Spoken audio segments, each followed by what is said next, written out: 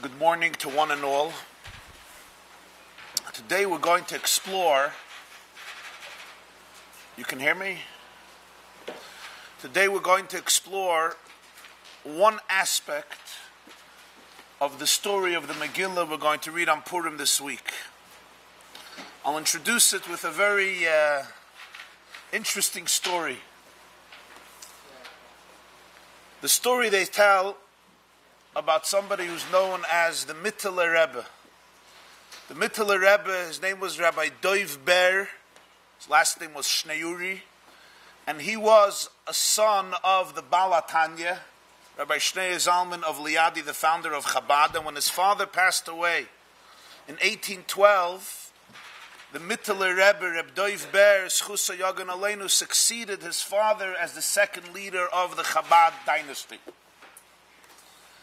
The first Purim, Tovkuf Ayin Dalet, the first Purim, Tovkuf Ayin Gimel, the first Purim after his father's passing, obviously he was in shul listening to the Megillah. The custom then in the Shtetlach, and I think they still have it in some communities around the world, was that at the end of the reading of the Megillah, the congregants would leave a tip for the Balkaira. He would have a pushka, he would have a little box, and you would throw in a few ruble, a few kupkes, a small amount of money as appreciation to the Balkaira, to the one who read the Megillah, and this was part of their, Purim income. The Megilah Rebbe goes out of shul, and he puts into the pushka, he puts into the box a huge sum of money. One of the Hasidim was quite perplexed, and he says, Rebbe, why so much money as a tip to this Balkaira? So the Rebbe says, Azah sheina maisa. Et etzelt azah sheina maisa. He just related such a beautiful story. What a thriller. What an extraordinary drama. Such a story deserves a lot of money. The man is now really perplexed. He says, Rebbe, ich verstehe dich, I don't understand. You've been hearing the Megillah for many, many years. You've been hearing the story for many years. Why did it take you so much? Why did it overwhelm you so much this year? Now, you have to understand that each year, the minhag of the Balatanya was that he would read the Megillah himself. He would also read the Torah himself on Shabbos. He was the Balkaira. So the Megilah Rebbe says, when the Tate had geleint, is es gewen Gott an der Meise. When my father would read it, it was a very different story. So for the first time, he heard, so to speak, the story on a different level, on the very literal dimension, because the Megillah can be read on many levels. There's Pshat, there's Dremez, there's Drush, there's Sod, and all are true. And in the various commentators of Megillah Esther, you'll have different perspectives. The Ramah has a commentary on Megillah called Mechir Yayin, Rabbeinu Moshe Isserlish, and he brings from a Kabbalistic work called Ma'orei Oir by Reb Meir Papirish, who says that whenever it says Achashverosh in the Megillah, it's referring to the Ribono Shel Olam, because Achashverosh is a combination of three words, Acharis V'Reishis Shaloi. The end and the beginning belong to him. The end of history and the beginning of history are all his. Acharis V'Reishis Shaloi. So now you could read the whole Megillah, and any time you're talking about Achashverosh, You're referring to Hashem. The truth is, it says already in Gemara, Masechta Megillah, Balayla hu nada dashnas hamelech. The Gemara, I think, Megillah Daf Tesvav, discusses Hamelech Malka Shalom, the king of the world. But today, I want to explore the Megillah not on that level, although we'll get to one aspect at the end, one Kabbalistic or mystical aspect, but to explore one psychological theme in the Megillah. You could read the Megillah as a history book, and it's true. It's not only that. You can read the Megillah as a very deeply religious and moral story, even though Hashem's name is not mentioned there. You could read the Megillah as a spiritual story. I want to read the Megillah today as a psychological story. Let's see where that takes us.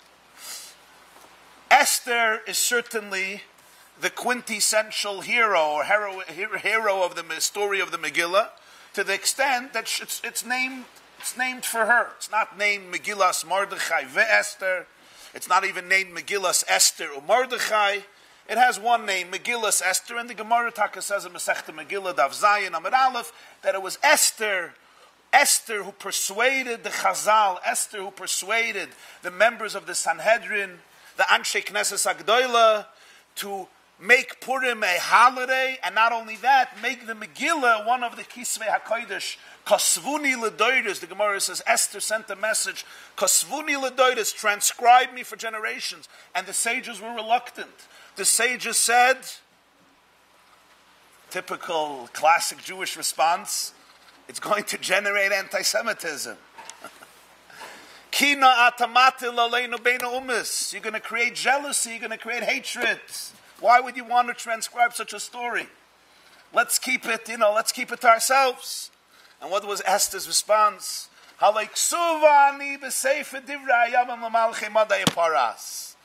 Trust me, they know the story better than you. They know everything about the Jewish people. At least we should write it for ourselves. We should know who the Jew is. They already know who the Jew is. We should know who the Jew is. But that's a fascinating discussion in and of itself, how Esther managed to persuade Chazal. And so, it's called Megillas Esther. She is the one, of course, under the leadership, instructions, indirect guidance of Mordechai. But it's she who implements the story, the salvation, the miracle, and the Yom Tov. And we'll soon see she actually disobeys Mordechai in one very significant moment. And we'll try to understand why. So it's her name, Megillas Esther.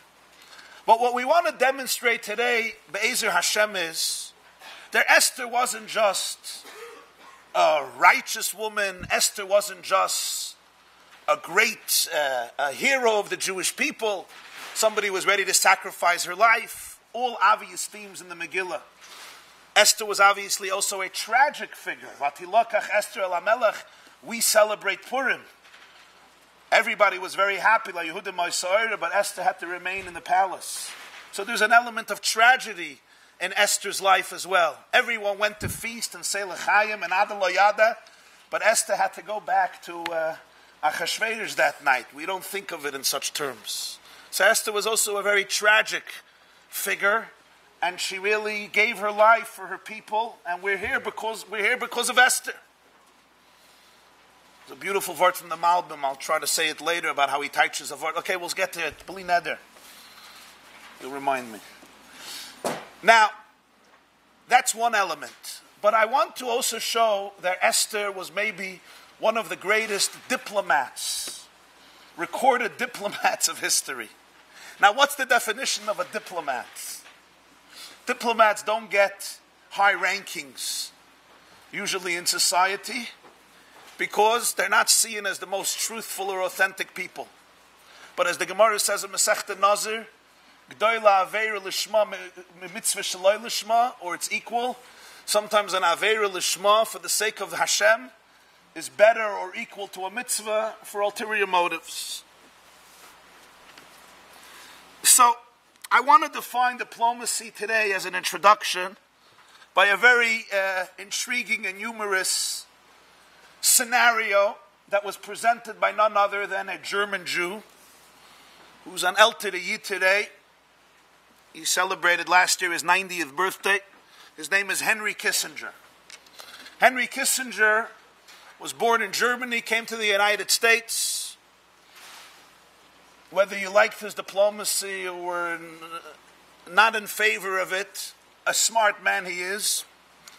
And Kissinger rose to become the Secretary of State of the United States of America. And thus had to become a great diplomat between America and the Soviet Union during the thicket of the Cold War in his years, 1970 in the 70s under Nixon. Diplomat between America and China, etc. So they once asked Kissinger, who had many years of experience in the White House.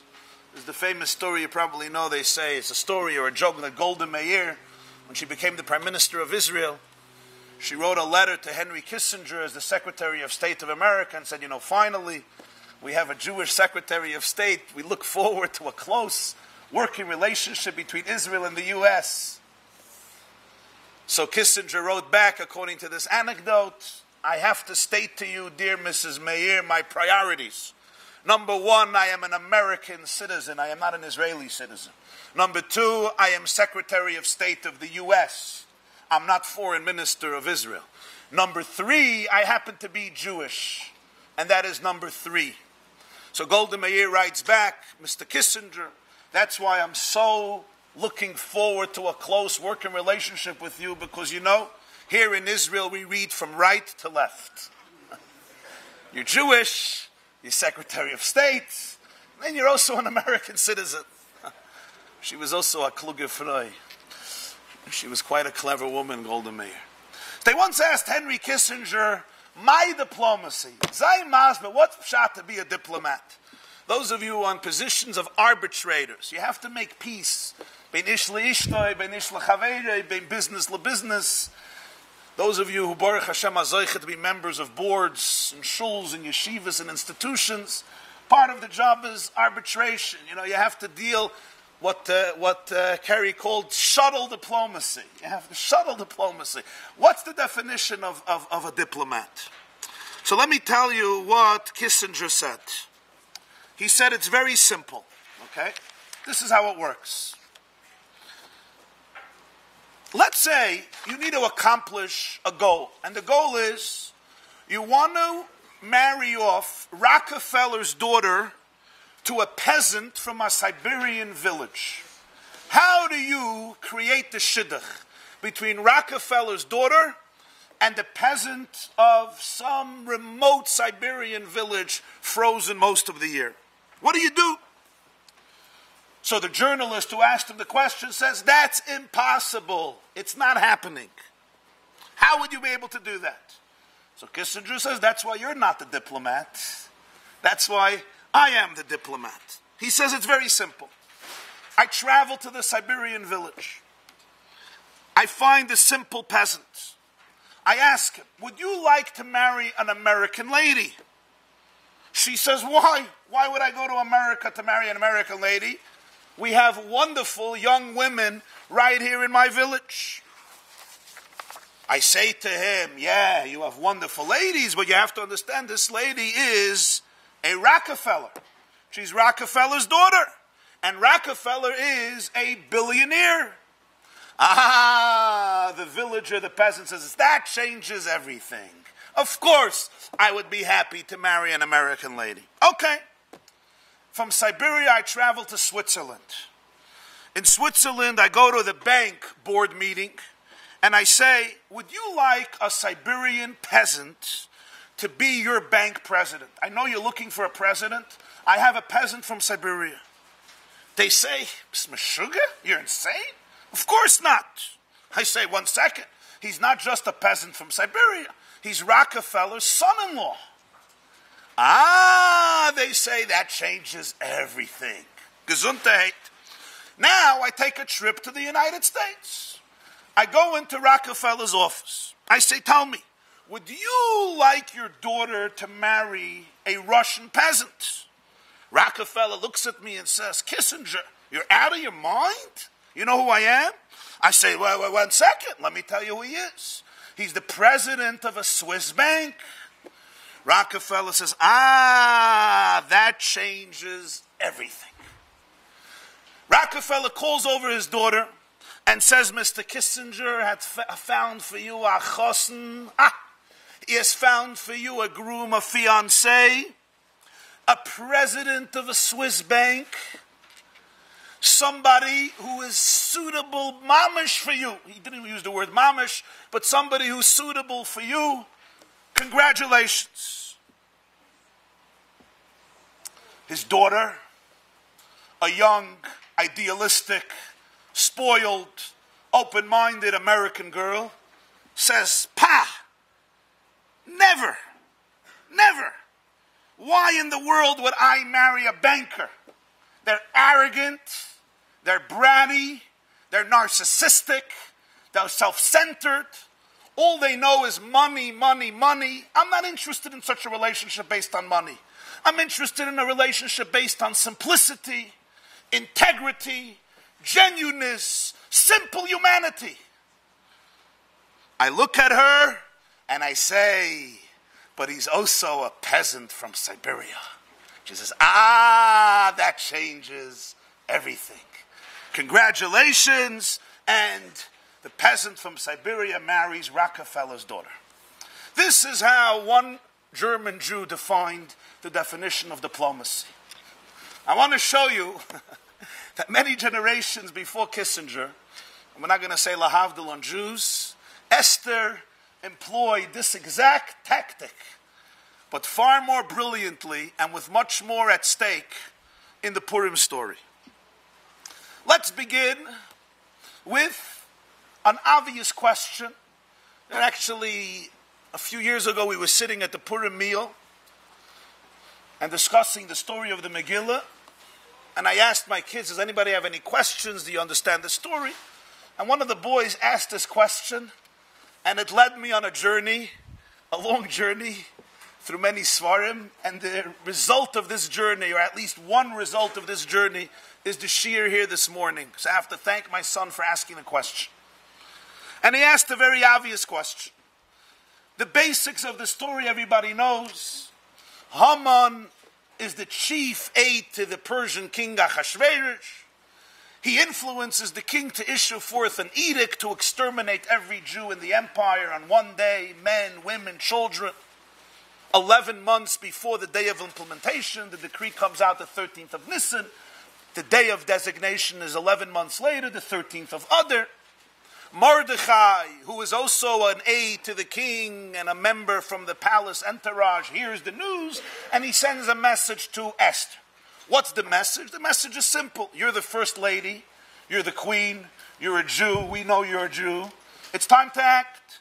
If you look in source 1, the pasuk, the verse in the Megillah says it clearly. Perek Dalet, pasuk Ches. Es pas shegen ksav hados asher nitan b'shushan la'ashmidam nosan lo laharis es Esther ulahagid lo uletzavei saleha lovei al hamelech li'ischanen lo ulevakesh milfonav al Amon. Esther, Mordechai sends to Esther the document of the decree. He tells her, he commands her to do one thing. Come to the king and beg him. Beg him. That's all Mordechai says. Go into your husband. You have pull. You have protection. You're married to him officially. Go beg him. Plead with him for your nation. That's it Mordechai asks her to do. As we'll see, she never does this. She never does what Mordechai told her. First, she argues about going into the king at all. She says it's dangerous. You don't know my husband. As I go to Meshugana, or whatever the word she used. She said, I haven't been called in for 30 days, and if I come in and he doesn't stretch out his scepter, I come out with a head shorter. Achas dosoi lahamis. There's no games. It's not a vibrant democracy. Persia, Iran is still not a vibrant democracy, unfortunately. Not much has changed. Despots are despots. So, Mordechai, in his very famous statement If you'll remain silent, the Jews will be saved. But you lose the opportunity. This is the reason you become a queen. Esther is persuaded by Mordechai. And first she says they should fast for 3 days and 3 nights, and she will also fast. And then, and I will go into the king uninvited, not according to the law. If I perish, I perish. The way Rashi explains it, etc. I mean, Rashi explains it a little differently, but Esther, regardless, Esther agrees to go. What happens now? What happens is, when Esther enters into Achashverosh's private chamber on the 3rd day, the beginning of chapter 5 of Megillah Esther, what happens is Achashverosh stretches out the golden scepter, and he asks Esther, what would you like? What is your request? We would expect, at that moment, perhaps, Esther would do what Mordechai told her to do. Plead with the king for her people. She doesn't do that. She has a different strategy. What's the strategy? Esther invites him for a feast. We have it in Perek Hey Pasuk Gimel, your second source. What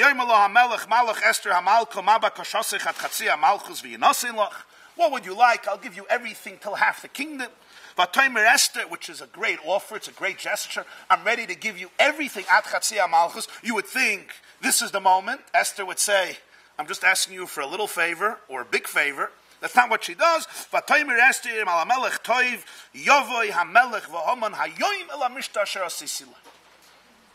If it's fine with the king, I ask the king and Haman to attend a feast that I have prepared for him. Who is him? For the king, for Achashverosh.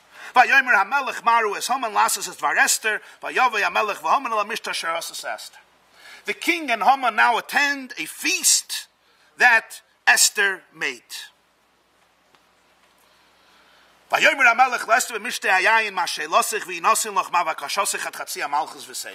Now at the feast of wine where they're all drinking, he says, what would you like, Esther? Now we would think she made a feast. Perhaps now. No.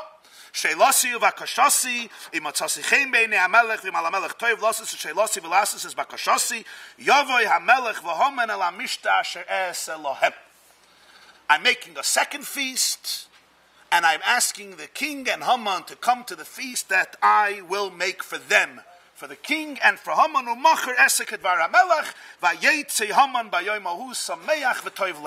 Haman leaves the first feast. He's happy, he's joyous, he's on top of the world.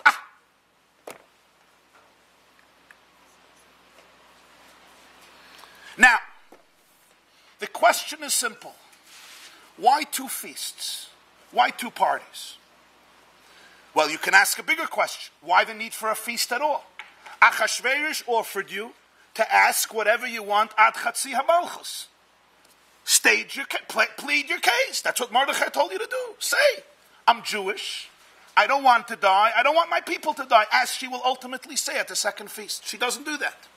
She invites him to a party. But I think we can all appreciate, quite simply, the strategy.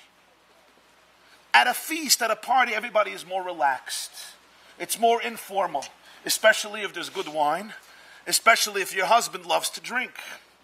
And a guy who threw a party for 187 days and liked the taste of alcohol, and for whatever reason did not attend AA or any other 12-step meeting, Esther knew he's a guy you got to give to drink and to loosen up. Remember, she's standing and holding on to the scepter. It's tense. It's formal.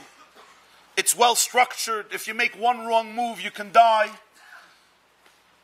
The king is uptight. She's uptight. She was nervous. It was a dangerous situation.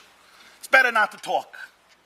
At a party, he'll be relaxed. It'll be the end of a long day. He'll get a little tipsy, inebriated. I mean, she knew the guy. She knew him quite well. She probably knew him better than most others. So Esther understood, and we all know this. You know, you want to negotiate a very intense deal. You want to deal with a very problematic situation. We always bring food. Why do we always have food at every event? We can't even have a shir without food. Somebody once told me, said, Rabbi Jacobson, never compete with a sandwich. If there's food coming out, don't think you'll be more powerful than that. But the Gemara says, G'doyle legima shemekareves. G'doyle legima shemekareves. You bring a legima, a bisel yayin saraf, some wine, some mashka, some good wraps, especially if Esther brought in, I'm sure she brought in sushi to the party. If not, she couldn't get it from Japan, at least she brought Chinese food from China to the party. I mean, the Chinese were around. So, Esther, Achashverosh eats, he drinks, it's geschmack. We get that. It's very normal. But I ask you now a question. He's there, he's in a good mood, he's drinking, and he says again, what do you want? I'll give it to you. Ad chatzi malchus. The Gemara says ad chatzi malchus means till the Beis Hamikdash. But she wasn't asking for the Beis Hamikdash. But literally, ad chatzi malchus, I'll give you anything. Almost anything. Go for the punch. Go for the punch. No. What does she say? Let's make a second party. I now ask you from Esther's perspective. What did she think will happen at the second party that didn't happen at the first party? Well, we all know, between Perek Hey and Perek Zayin, there's Perek Vav. What happens is, after the first party, Achashverosh goes home, and he can't sleep. For whatever reason, nobody gave him a sleeping pill. And even though the fact that he was quite drunk, he should have fallen asleep, the guy is suffering from insomnia. Okay, so he brings his diary, and they start reading different stories, and they read that Mordechai saved the king from an assassination years before. This didn't happen recently. Years before Bixen and Seresh tried to poison the king, Mordechai was the one who gave the message and saved the king. So Achashverosh decides he has to reward Mordechai. We all know that Haman comes in the morning. He wants to have Mordechai executed, hung on a tree. Achashverosh asks him, what do I do to the person whom I want to honor? Haman thinks, I'm certainly the person. He says, you dress him up in royal garments, you put him on the royal crown, you place him on the royal horse, you lead him through the streets of the capital Shushan, and you have somebody announce, this is how we confer grace upon a man who the king wants to show honor towards. He tells Haman, do exactly that to Mordechai HaYehudi, Mordechai the Jew, and Haman does exactly that, and he leads Mordechai through the streets of Shushan. It's certainly a lovely, ironic story of poetic justice, of anapechu, but what happens after that is, Haman is now brought back to the second feast. Now, certainly, Esther, when she makes the first feast on a literal level, she doesn't know that her husband that night won't be able to sleep. From a level of pshat, Esther doesn't know what's going to happen in between the first feast and the second feast, where Mordechai will suddenly be highlighted and recognized, which would certainly help. So I ask you, why did Esther not bring up the issue at the first meal? Now, let's say even you want to say that Esther did know what's going to happen through any method you want to explain. That is really not a critical part of the story, l'chayre. Because let's say Achashverosh would have had a good night's sleep, and Mordechai would have not been rewarded. The next day at the feast, when Esther would speak to Achashverosh, who says, I'll give you whatever you want, she still could have staged that request. Now, certainly, Mordechai could have been killed in the process, Chalila. So it was a great moment that Mordechai was saved, and not only he was saved, but Haman was humiliated. But my question is, from Esther's perspective, what was she thinking at that first feast to delay it for another day and make a second feast? Now it's interesting that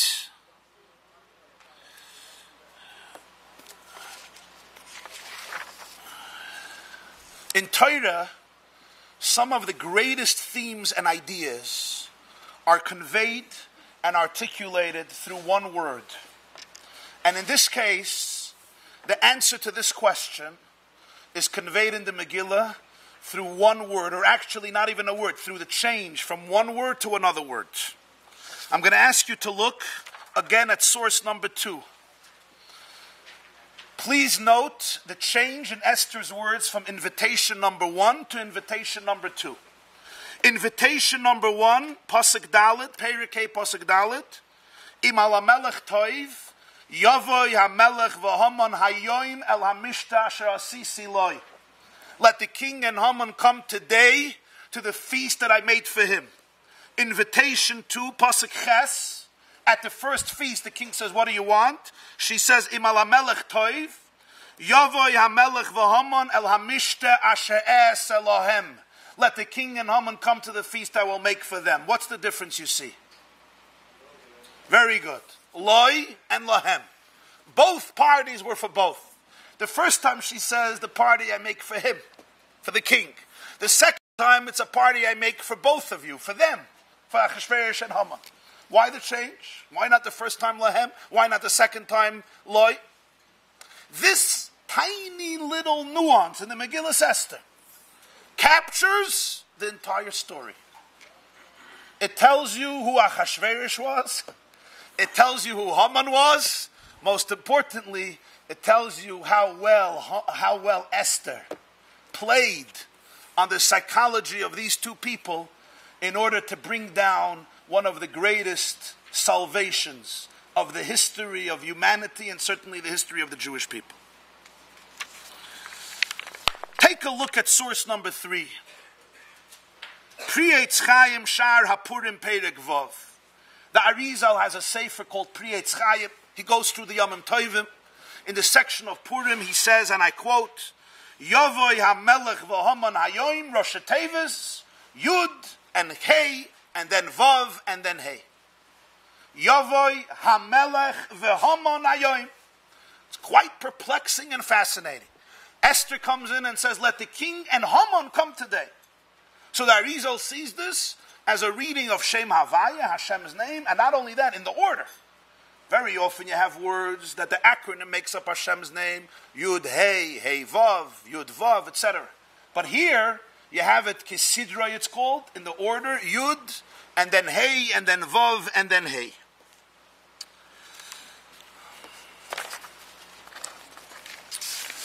The key to understand Esther's strategy is to appreciate the personality of Achashverosh.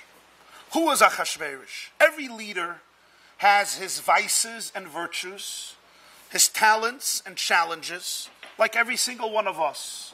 And these vices and flaws display themselves in the leadership. Achashverosh too certainly had some great qualities. Chazal mentioned 4 of them, but certainly had vices as well. And perhaps the best summary of Achashverosh's personality character, if you would take Achashverosh to therapy for 9 years, and you would want the therapist or the psychiatrist or psychologist to ultimately give you the diagnosis of who this man is, so you have it in 3 words in Gemara. Masechta Megilah Daf Tesvav Amud Beis, the 4th source, Rem Gamliel says, Melech Hafchefechon Haya. You know what Hafchefechon means? From which word? Hafuch. What does this mean? He's a king who we would say in English, he's spineless. He changes his position. Rashi says, Chayze b'diburoi. A word doesn't mean anything. Today he says this. Tomorrow he's pressured, he says something else. The next day he's afraid, he changes his position. He's a person who's constantly reinventing himself, not because of spiritual or psychological growth, but simply because he's not sure who he is. And therefore he's not sure what position he can take. It's constantly changing. It's a very interesting description of a man. He doesn't say he's not honest. He doesn't say he's disingenuous. He doesn't say he's corrupt. He doesn't say he's a monster. He says, Melech hafchefechanaya, edreitzich here and back in this. He lives in a world of complete insecurity and spinelessness, and therefore is always afraid of his shadow and can never stick to something because there will always be somebody who disagrees with you, as we know. What do they say? They say, Maisa bar a Rav, a Yid came over to him and says, Yankel stole from me $1,000. The Rav says, the bezgerecht, get the money from Yankel. Yankel comes screaming and says, he's a liar. It's the opposite. He stole from me $1,000. He says, David, the bezgerecht, go take the money from Yankel. So the Rebbetzin comes out and says, I don't understand. How can Yankel be gerecht and how can David be gerecht? How can they both be right? He says, Du bist gerecht euch. You're also right. They said about a certain Israeli politician that he was so ambivalent, he was so afraid to take a position, that if they would ask him, do you like tea or coffee, he would say half tea and half coffee. Somebody once said, just because I'm paranoid, it doesn't mean the whole world is not chasing me. I'm paranoid, but the whole world is still chasing me. So this is Reb Gamliel's description of the king, the emissaries. There's a lovely description of Achashverosh in the Medrash. In Medrash Rabbi and Esther, it's called Psichte Tes, the 9th introduction to Medrash Rabbi Megillah Esther. He says, take a look at a person. First, he kills his wife because of his friend, and then he kills his friend because of his wife. His first wife he kills because of a friend, and then he kills his wife because of a friend, and he kills his friend, Memuchan Haman, because of his wife. And the Medrash, of course, is not discussing if it's right or wrong. Maybe it was right, maybe it was wrong. The point is, this is Achashverosh. There can't be loyalty, because for there to be loyalty, you have to have identity. If you have no identity, how can you have loyalty? Which I think, on the most simple level, explains the very strange opening of the Megillah, which doesn't seem relevant. A man throws a party for 180 days. Who does that? It's worse than Woodstock. 180 days. True, he wants to show off his wealth. He's done with 180 days of drinking and hulenzich. And now what happens? You would think he would want to break. No. Now, b'mloyes hayam Megilah. Asa melech l'chol ha'am animtzoyim b'shushan l'migodol v'atkoton mishte shivas yom mechatzar ginas b'san hamelech. Now, every citizen of Shushan, from great to small, everybody, no exceptions, is invited to a feast, and then we have to hear exactly who the designer was, what the centerpieces were, what type of flowers there were, what type of goblets there were, what they served. I care if there was chur, karpas, tchelis, chavle, butzar, gammon, glile, chesef, amudei sheish. Do we all have to emulate bar mitzvahs and weddings based on that? Seems like that's how some people understand the message of the Megillah. We have to know. But then there's the key. V'hashsiya chados ein oines. Ki chen yisad ha-melech al kol rav beisoy lasois. Ish v'yish. What is Achashverosh trying to accomplish? He wants the love of the people. When you're insecure, all you crave for is validation. Love me. Compliment me. Tell me how good I am. Tell me how handsome I am. Tell me how perfect I am. Now, we all know it's nice to get compliments. It's a wonderful thing. You should give your loved one compliments. But for Achashverosh, it's desperation. Who doesn't like a compliment? I once gave somebody a compliment for something. He says, darfst nicht sagen, you don't have to talk about it. I said, listen, from all the stories I know, I have never heard about a din Torah that somebody took somebody a din Torah because he gave him a compliment. So even though everybody says the darfst nicht, you don't need a din Torah, you won't take me. Achashverosh, however, was desperate. And therefore he needed to gain and win the love and the affection of the people. He wanted to please everybody. It's not just about the party. It represents who the person was. And because this was the person, therefore he made sure that nobody should be unhappy, because I want to be a king that everybody says nice things. This is an element of insecurity or paranoia. There was once a comedian who remarked, and he said, paranoia is a very bad personality trait for a comedian, because as he gets up, he's thinking, what are you laughing at? So therefore, when somebody has to deal with these things, it's an emotional reality. There was once a woman who spoke about New York. So she said, I really don't like living in New York. It's a terrible place to live. The only reason I have to live here is for health, for psychological and health reasons, because I'm very paranoid, and New York is the only place where my fears are justified. Now, I think this explains why Achashverosh gets so upset when Vashti doesn't show up.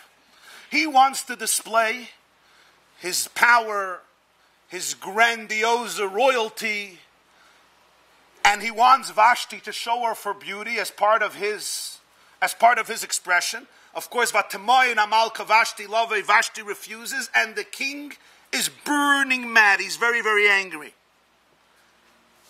There's a quote by Emerson. He once said, "Let me never fall into the vulgar mistake of dreaming that I am being persecuted whenever I am contradicted."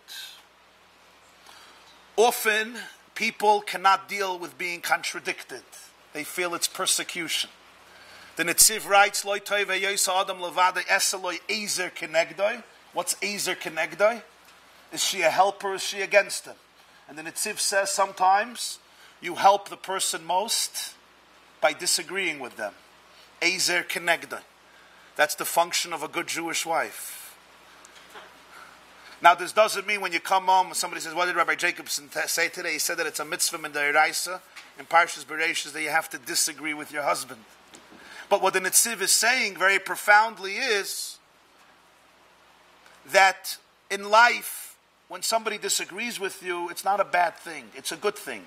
Because it challenges you to expand your horizons, unless you're terribly insecure, and every contradiction is a declaration of war. And that's what happens in many homes. And that's what happened in Achashverosh's home. This wasn't just a small thing. For Achashverosh, this undermined his confidence in a very deep way. For him, it was a psychological death sentence. And we have to realize this, because when you're talking to somebody who's deeply shattered at their core, disagreeing with them or refusing them is often a psychological death sentence. And some people suffer from this throughout their whole life. Not only that, the Gemara says in Masechta Megilah that when the king ordered his wife to come, what was the message she sent back? The message she sent back was he should remember his humble origins as the man who guarded the horse stable of her father Belshazzar. Remember, Vashti was a daughter of Belshazzar, the Babylonian emperor, who was a son of Evil Merodach, who was the son of Nebuchadnezzar, who was the great Babylonian monarch who destroyed the first Beis Hamikdash. So Vashti was a great-granddaughter of Nebuchadnezzar and therefore of real royal Babylonian blood.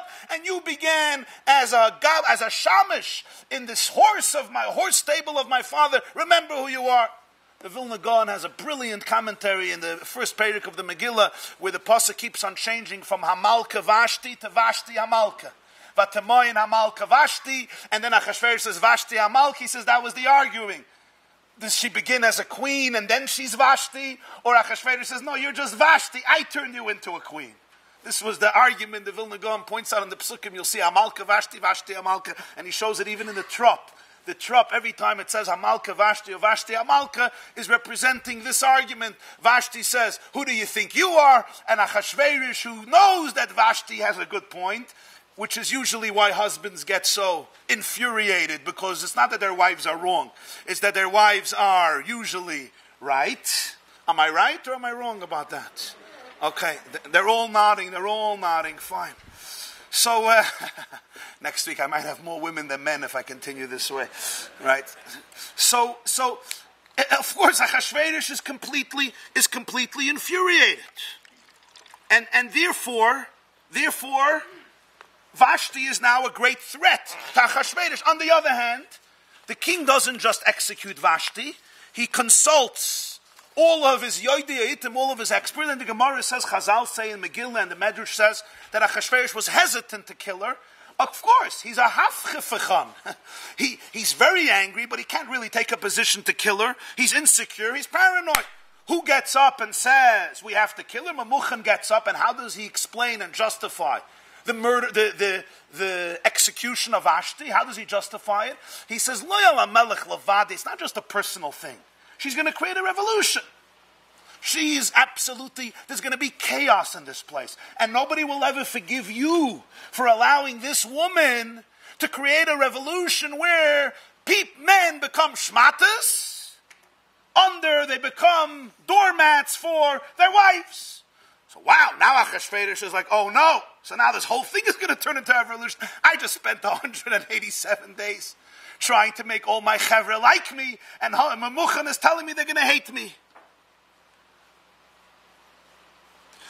This is Achashverosh. Now let's get to Haman's Let's put Haman on the couch for a few minutes.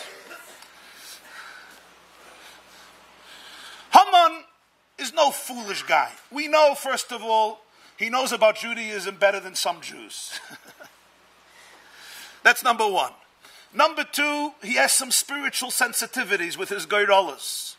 Number three, the man is clever, but equal to his cleverness, he has an ego from Hoidu Viat Kush. He has an ego that's quite large. How do I know he has an ego? It's very simple. If everyone is bowing down to me, the whole world, and then there's one old Jew who's sitting with Masechta Zvachim, or Masechta Ksuvas, I should say, and he's learning, and I walk by and he doesn't bow down to me, and I go crazy. It destroys my day, it destroys my night. You're having issues, Rabbi say. This man is having issues. This is how the Bali Musa explained the Gemara in Chulin. The Gemara in Chulin says, Haman min ha-Torah minayim. What's the source of Haman in Torah? So the Gemara answers, Hamin ha'etz, asher tzivisicha lebilti echol memeno acholta. Hamin ha'etz, from the tree that I told you not to eat, you ate. So Rashi says, Hamin ha'etz, that Haman was ultimately hung on the tree that he prepared for Mordechai. But it is strange. What's the connection of Hamin ha'etz, the Eitz Hadas, the tree, to Haman min ha-Torah minayim? Generally, what's the question? Haman min ha-Torah minayim. Haman, who cares where Haman is min ha-Torah? Famous word of the Chazaynish. The Chazaynish says that the reason Mordechai didn't bow down to Haman, the Gemara says in Megilah, is because Haman turned himself into an idol. If he turned himself into an idol, so therefore you can't bow down to him. It's not just bowing down to a person, it's bowing down to a deity, a pagan god. So the question is, how could we mention the name of Haman? V'shem alakim acherim, lo yishama al pichin, not to mention the name of an avodah zarah. The Gemara says in Sanhedrin Samach Gimel, one of the Amiroim said the name of avodah zarah. They said, how could you mention it? He said it says in Torah. So the Gemara says, Haman min ha-Torah minayin. Where does Haman say in Torah? So that when we say his name, Amina Eitz Hazeh. So the Bali Musar give their own perspective. The Bali Musar say, where does a person become so arrogant? How does a person become such a narcissist that everyone bows down to you? One man doesn't bow down to you and your day is ruined. And the answer is, Hamin ha'etz hazeh. Lahavdil, Adam and Chava were told by God that they can eat from every single tree in the garden. There's only one tree off limits. And they say to themselves, we have to eat that tree too. Haman min ha-Torah minayin. What's the origin of this psychological makeup? It begins on a much higher level with two people created by Hashem. He says, the whole world is yours. One tree is off limits. I can't deal with that. I need that tree too. And you have this psychologically with people. There was once a Yid who came to the Helikat Tzemach Tzedek and he said, Alle in Shul treten auf mir. Everyone in Shul steps on me. He says, Du spreist sich aus umetum, wo me tret is es auf dir. Your problem is you spread yourself around everywhere. So wherever anybody steps, it's on you. You know, sometimes people walk into a place, there's a conversation between two people, and what are you thinking? They're talking about me. They're always talking, you're everywhere. So wherever anybody steps, it's on you. Because when you don't have a place where you feel solid, then you have to be everywhere. If you're not everywhere, you're nowhere. So Haman has this component, and therefore he cannot deal with Mordechai not bowing down to him. That's number one. But Haman's ego now takes advantage of Achashverosh in a very interesting way. When you have a leader who's insecure, and because he's insecure, he's paranoid. So a paranoid leader can easily fall prey to a person who feeds his paranoia. If this person can only present himself as the ultimate protector of this leader, the leader will allow this person to do almost anything because he becomes so dependent on this person. Without him, he feels unsafe. Without him, he feels unstable and insecure. And therefore, Haman, in his cleverness, used Achashverosh's weakness to ultimately dominate the empire. The Gemara says in Megilah, who was Memuchan, who had Achashverosh kill Vashti? It was Haman. Why would Haman want to kill Vashti? Vashti ultimately limited Haman. She was his last obstacle to power because she didn't allow him to completely rule. She was not one of his subjects. As a result of inculcating fear in the king from Vashti, that Vashti's existence will undermine his entire empire, Haman now realizes that he is now free, There's only one man on the top, Achashverosh. He has Achashverosh in his palm by feeding his paranoia, and he is good to go. When Vashti is gone, the last person with power is now off the stage. The opportunity is now open for Haman to yield limitless power over the king and his enormous empire. Where do we see this? We see it again in Pshat, the way the Megillah is written. If you look in your next source, source number 5, the beginning of Esther Perek Gimel, Achar hadvarim ha'ela gidal hamelech Achashverosh es Haman ben Amdasa ha'agagi v'yinaseyu v'yosem eskisim al kol hasodim asher itay. After these events, the king raised Haman and made him his top aide. After which events? After which events? The end of Perek Beis is 2 fellows, Bigsan and Seresh, attempted to assassinate Achashverosh. What's the next scene? After these events, Haman becomes the most important aide to the king. What's the connection? The connection is very simple. Haman comes into Achashverosh and he says, look, everybody wants to kill you. Everybody wants to kill you.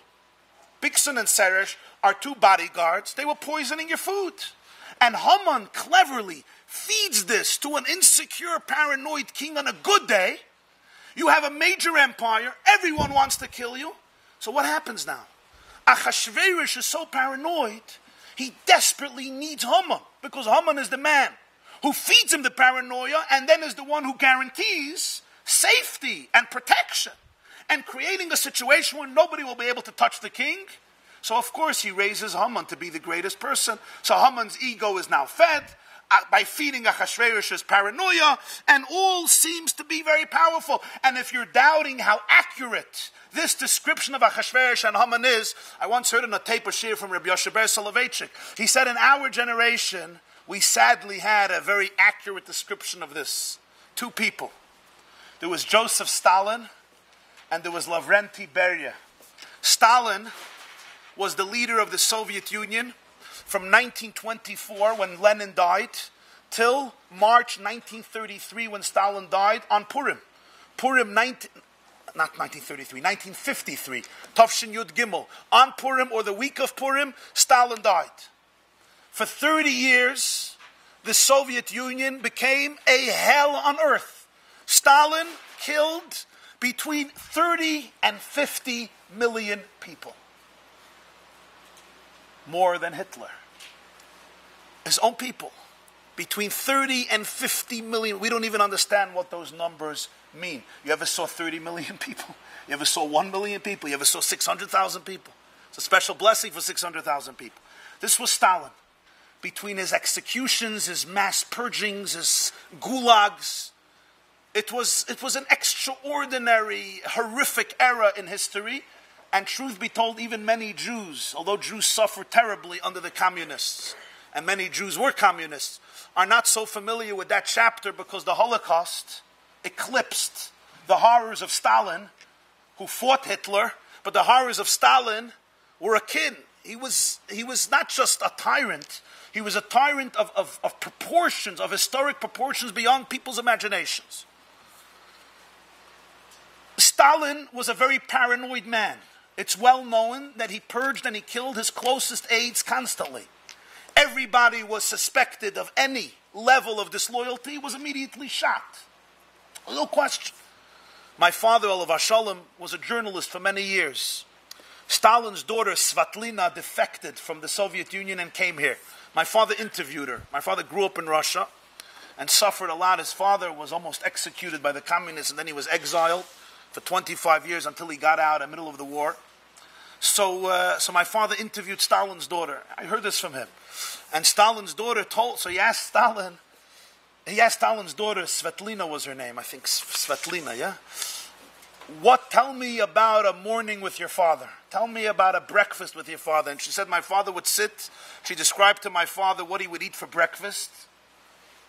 And he was always writing up a list. And she would look, it was a list of names.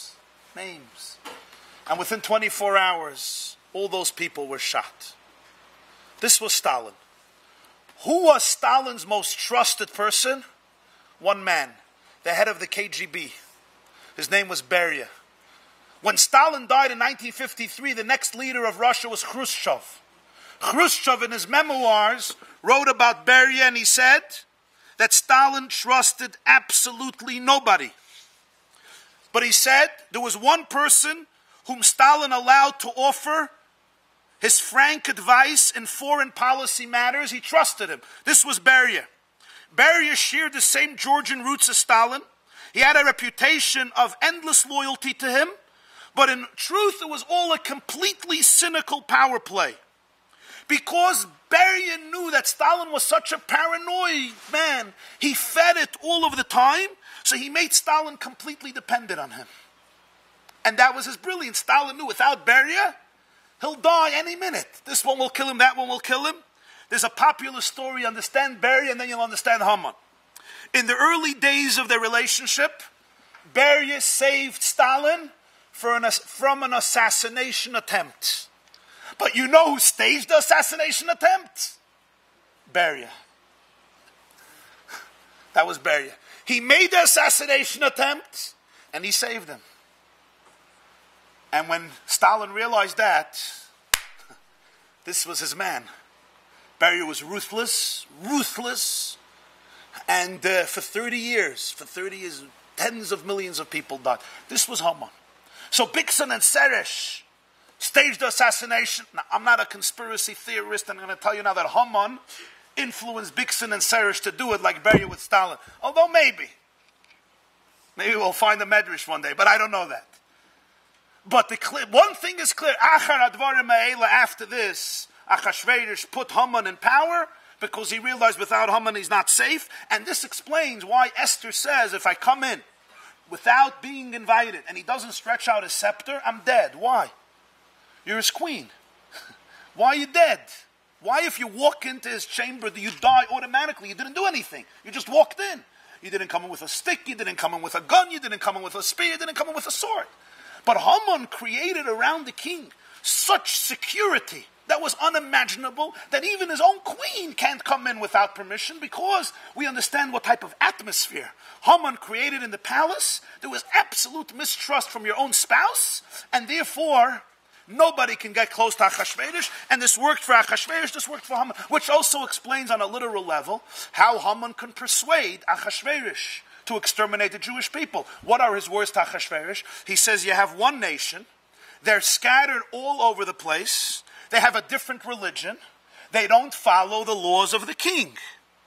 In other words, you have a fifth column, you have here a potential revolution in the making, you have here the greatest rebels against the king's authority, and they're all over the place. So therefore, they have this social media that goes on between them. And if basically they decide to stage a revolution, you know what happens? They're organized. It's Am Echad. It's one nation. It's not just a few rebels and therefore you can cut it down. It's all over your empire, all over 127 of your provinces, and therefore you're dealing with a very dangerous situation. And in fact, that's exactly what happened with Stalin. In 1953, Stalin had the famous doctor's trial. He decided that the Jewish doctors, this month, March, he decided that the Jewish doctors have this major plot to assassinate not only him, but all the top representatives of the communist regime. Thank God Stalin died. Stalin died before it was implemented. But it was a whole plan. People say it was a plan to exile the Jews, Birbijan or other places. In any case, Haman has the ears of Achashverosh when he shows him how horrible the threat is, and an insecure, paranoid man certainly falls prey even to situations that don't warrant such caution. Now that we have this in place, let's now meet Esther. Esther's a tzaddikus. Esther's a great woman, but Esther's also a great strategist, great psychologist, and a great diplomat. Esther understands something that many people don't understand about paranoid and insecure people. And that is, they don't have the confidence and the strength to really listen to you or to give in to your requests, because they're always trying to hold on to themselves. They're always trying to protect their throne. They're always trying to protect their identity. That's why for a relationship, insecurity and self-denigration is sometimes the worst thing for a relationship. Because you can never give space to the other person, not because you're bad, not even because you're narcissistic. Your narcissism comes from your complete insecurity. Because you completely don't believe in yourself, you always have to hold on to yourself. You could never give space for another person. Esther understood one thing about her husband, and that is, I'm dealing with a paranoid man, and I'm also dealing with a paranoid tyrant. You can have a paranoid man, you have a paranoid tyrant. Who knows a husband's insecurities better than a wife? To shul, the husband comes up dressed nicely with a tie, with a suit. He runs the kiddush, he's a member of the board, he's the chazan, he's the bal tefillah. He comes home, it's an andamaisa. Right? They say there was a chazan in Rosh Hashanah in New Jersey, and after the Rosh Hashanah tefillah, the president came over to him and said, you were horrible, and we're never ever going to hire you again. He comes home and he says can't make kiddush. His wife says, why? He says, I fast on Rosh Hashanah. She says, you fast? I know you for 40 years. You don't stop eating.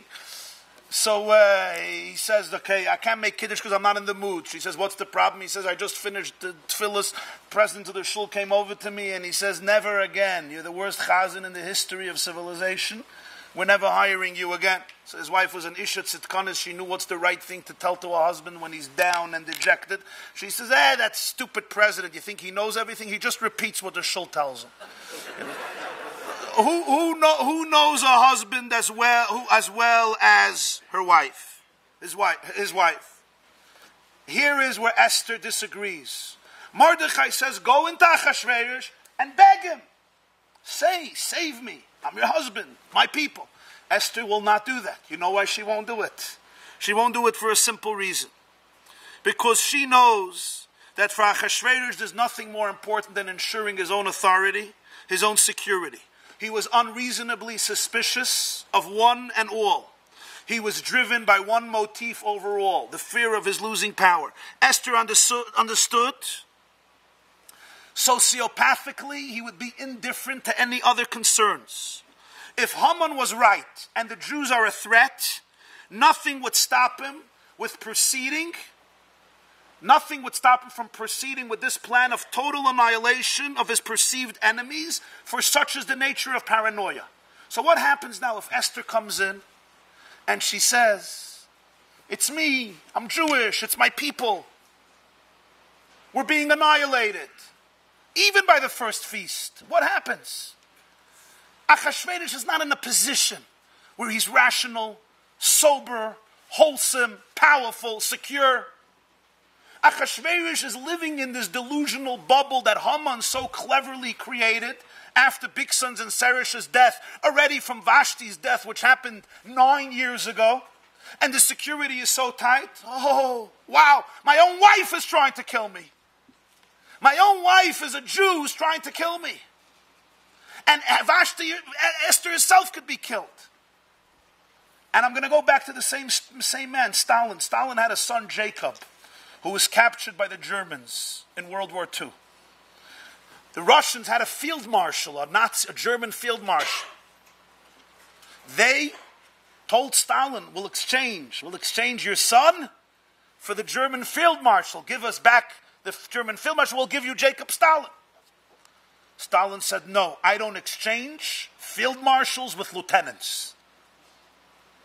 Of course, he told his close people, my son is a spy. Why was he captured by the Germans? He's a spy for the Germans. I'm not going to let him go. So of course he died. You had Herod, Hordus. You know the story with Hordus? He killed his kids, he killed his family, he killed his loved ones.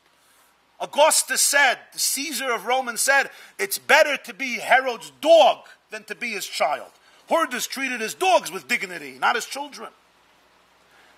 You had Ivan the Terrible, Peter the Great. Despots throughout history, their own children they murdered. Why? Because they were smart people and they were powerful people. But psychologically, they lived in such fear and paranoia. They're not rational. Esther could be rational. It's not going to work. So what do?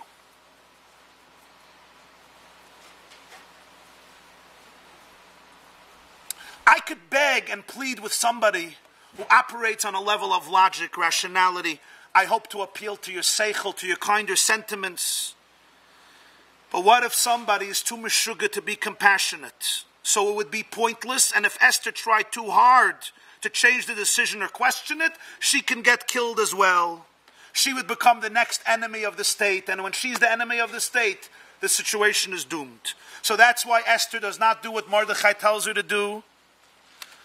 What does she do? She does something else. What would you do now? You're standing in front of a situation, and it's an impossible situation. Haman is yielding limitless power. Achashverosh is the boss. He likes you personally, but he doesn't know you're Jewish. The security level, the insecurity and paranoia has reached all heights. When you look at it from every angle, your mission is doomed. This was Esther's situation. Every angle, b'derech hateva, there's nothing to do. What is she supposed to do? Speak to him, won't work. Plead, probably won't work. Beg and try to put pressure, she'll become the enemy. Was tutman, what do? So you have to bring together Rockefeller's daughter with a Siberian peasant, but there's one difference. A whole nation is at stake. It's not just a shidduch. The Am Hashem, Klal Yisrael's future destiny is at stake. What do? So Esther, the Eze Kenegdai, she understood Achashverosh was a talented man in many ways, but he had one weakness, hafachvacham, insecure, paranoid. Haman was a clever man, a capable fellow, but he also had one weakness. His ego was very, very large. Esther played one weakness against another weakness. And when the two weaknesses were played against each other, she found a solution to her dilemma. What Esther understands is there's only one way out of this mess. She has to turn around the tables on Haman, and she has to show Achashverosh that if there's somebody to be paranoid about, if there's somebody to be afraid of, you know who it has to be? It has to be Haman. He is your arch enemy. He is the man you got to be scared of. She can't ignore his paranoia. She can't go around it. That's him. She has to feed it like Haman.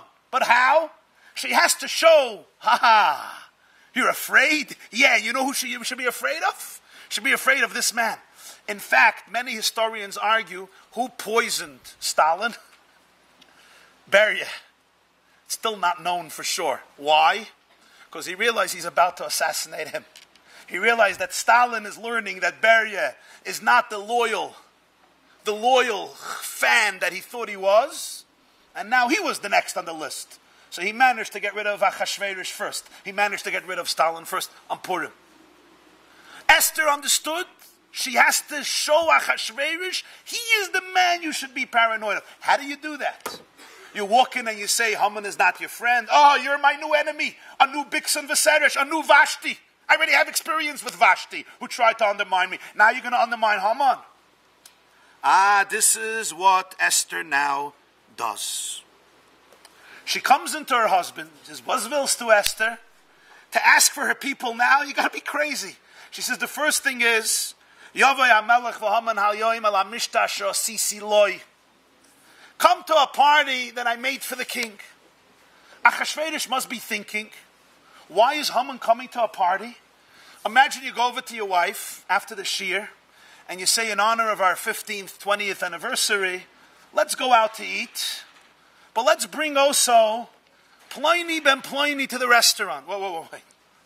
Well, you ask your husband out to a party, gesundheit. Why is somebody else coming? And it's not a brother, a sister. Why is Haman coming? So Achashverosh must be thinking, what's the logic? You asked your husband to celebrate with you. Beautiful. It's going to be a romantic, fun, joyous occasion. There'll be drinking, and we know Achashverosh was taken by one thing, as Chazal say, and Esther would feed that. Why is Haman coming? So, Achashverosh must think, Haman is the best friend. He's our best friend. You know, he's the closest person to me. He's my closest aide.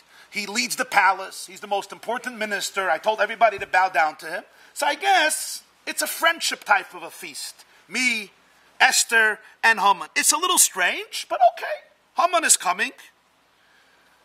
But Esther worded it very well. Yavai hamelech v'Haman hayoim ala mishta asher asisi loy. It's a feast for the king. Me and Haman are coming. I'm making the feast. It's for the king, and Haman is an invited guest. Beautiful. They come to the party. Mizitz. Esther was brilliant. When Haman leaves the party, what does it say for the first time in the Megilah? Sameach v'toiv leiv. The Malbim writes, at that point, till that point, he was never besimcha. He was always angry. Because when you have an ego from here to China, how could you be happy? You know people with big egos? People who are completely insecure. People who have monsters' ego could never be happy. Nothing is ever enough. Nothing is ever good. No, everybody wants to try to kill me, and you need more and more and more and more. Hamin ha'etz hazeh. The last tree has to be mine. Tolstoy has a story, extraordinary story. He was a famous Russian writer. He has a story about this man who craved more and more and more. And there was a Russian peasant who owned enormous quantities of land, forest in Russia. You know, Russia is huge. It never ends. It's the largest country in the world. And he had enormous quantities of land, and he gave an offer. And the offer was, you come to my estate, and every part of land that you cover from the morning till the evening, you start walking on my land 6 o'clock a.m., and any piece of land you walk on becomes yours. Imagine somebody would offer you that any piece of land of Manhattan that you walk on today becomes yours. Not too many of you would be sitting here at the Shir, because you walk on Madison Avenue, you walk on Fifth Avenue, you walk even on First Avenue. It's not a bad deal. So this fellow who is craving money and power goes, say, what's the deal? And the peasant says it's simple. 6 o'clock a.m. you start walking. You have to be back here at 6 o'clock p.m., the same place where you started. And any land that you covered is automatically yours. All you have to give me is 1 ruble. Unheard of deal. Unbelievable. He starts walking. It's gewaldig. Another foot, another yard. More and more and more. 1/2 mile, 1 mile, 2 miles. Meidedik. But then he thinks to himself, why am I so stupid? Why am I walking? Why am I not running? I can have so much more. And he starts running and running and running. And now he covered 10 miles and 20 miles. He's now doing a marathon. The problem was he wasn't that in shape. He was somewhat obese. He wasn't a fellow who exercised every day for 3-4 hours. And it was getting to him. But the taiva, the craving for more land was so enticing, he didn't stop running. But at some point, after a few hours, he started to collapse. And he got up and he ran again, and he collapsed and he got up and ran again. And he ran and he covered Moirav Raboisai. The man covered dozens and dozens and dozens of miles. Moiradik. And he sees his new estate. But then he realizes, oy vey, I have to get back. You got to get back by 6 p.m. What do I do? So he gets up and he starts running all the way back. But now he doesn't have koiches anymore. He's gone. He's depleted. He runs and runs and he collapses and gets up and collapses. He feels that his heart is failing him. His body is failing him. But there's no choice. He's not going to forfeit this opportunity. And he comes back and it's 5:59 p.m. and he sees, he sees his Mashiach, he sees his destination. Falls down, but his last koiches gets up. He's now barely breathing. Reaches the destination at 6 o'clock sharp. But from the loss of koiches, he just falls down. And he falls down. And as he's on the ground, he stretches out his arm, covers another piece of land, says, this too is mine. And those were his dying words. And the end of the story, they dig a grave for him. The grave is 6 feet by 2 feet. And he says that is all the land the man needed. 6 by 2. And it's, of course, the title is, how much land does a man need? The message, of course, is, a person with such an ego can be happy. Haman. Esther understands this. What does she do at the first feast? Haman suddenly, now for the first time, feels he has the world. Why? Because Esther made sure to make Haman feel priceless. What does he come home? What's his first words to Zeresh? Af lo yevi Esther malke lamishte. Look at me. Look where I have reached today. I have everybody in my keshana. The king I knew I had. But I even have this queen, and he knew that Esther wasn't a Katlikanya. I even have her. She's also sold on me. This is exactly what Esther needed. During that feast, she treated Haman with so much respect and so much dignity and so much affection. Now Achashverosh became completely uncomfortable. And then she delivers the punch. Achashverosh turns to her and says, Esther, what do you want?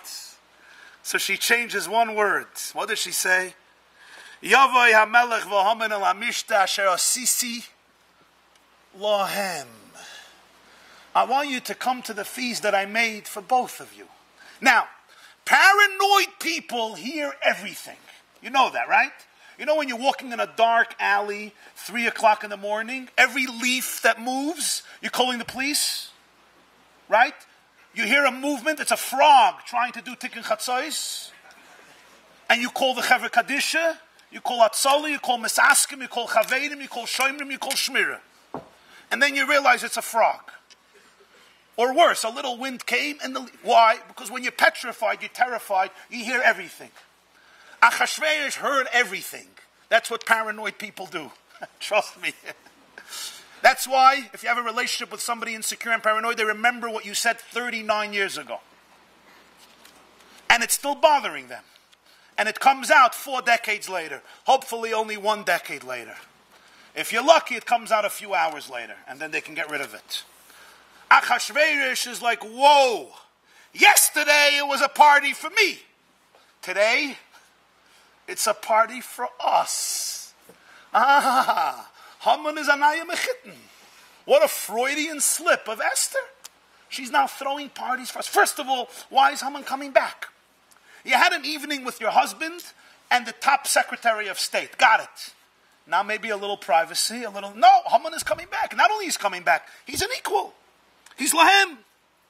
And suddenly, Achashverosh goes back, and his mind is racing. All the fuses in his brain, you could see it on him. All the fuses in his brain have been lit up, and he's asking himself, what's going on here? Esther and Haman have a private relationship. Does Haman have a crush on Esther? Does Esther have a crush on Haman? Does Esther love him? Why is she inviting him to every meal? Megilah, the first meal, why the second meal? Are they being intimate with each other? Is there betrayal here? Is there treason here? Or maybe, Haman is manipulating her and he wants to get rid of her like he got rid of Vashti. Maybe that's the situation. Maybe Haman somehow got to her. She's inviting Haman. He's manipulating her. He's just thinking. He doesn't know. Of course, Haman wasn't trying to kill Esther, but he doesn't know. Or maybe the great paranoid fellow says maybe something else is going on.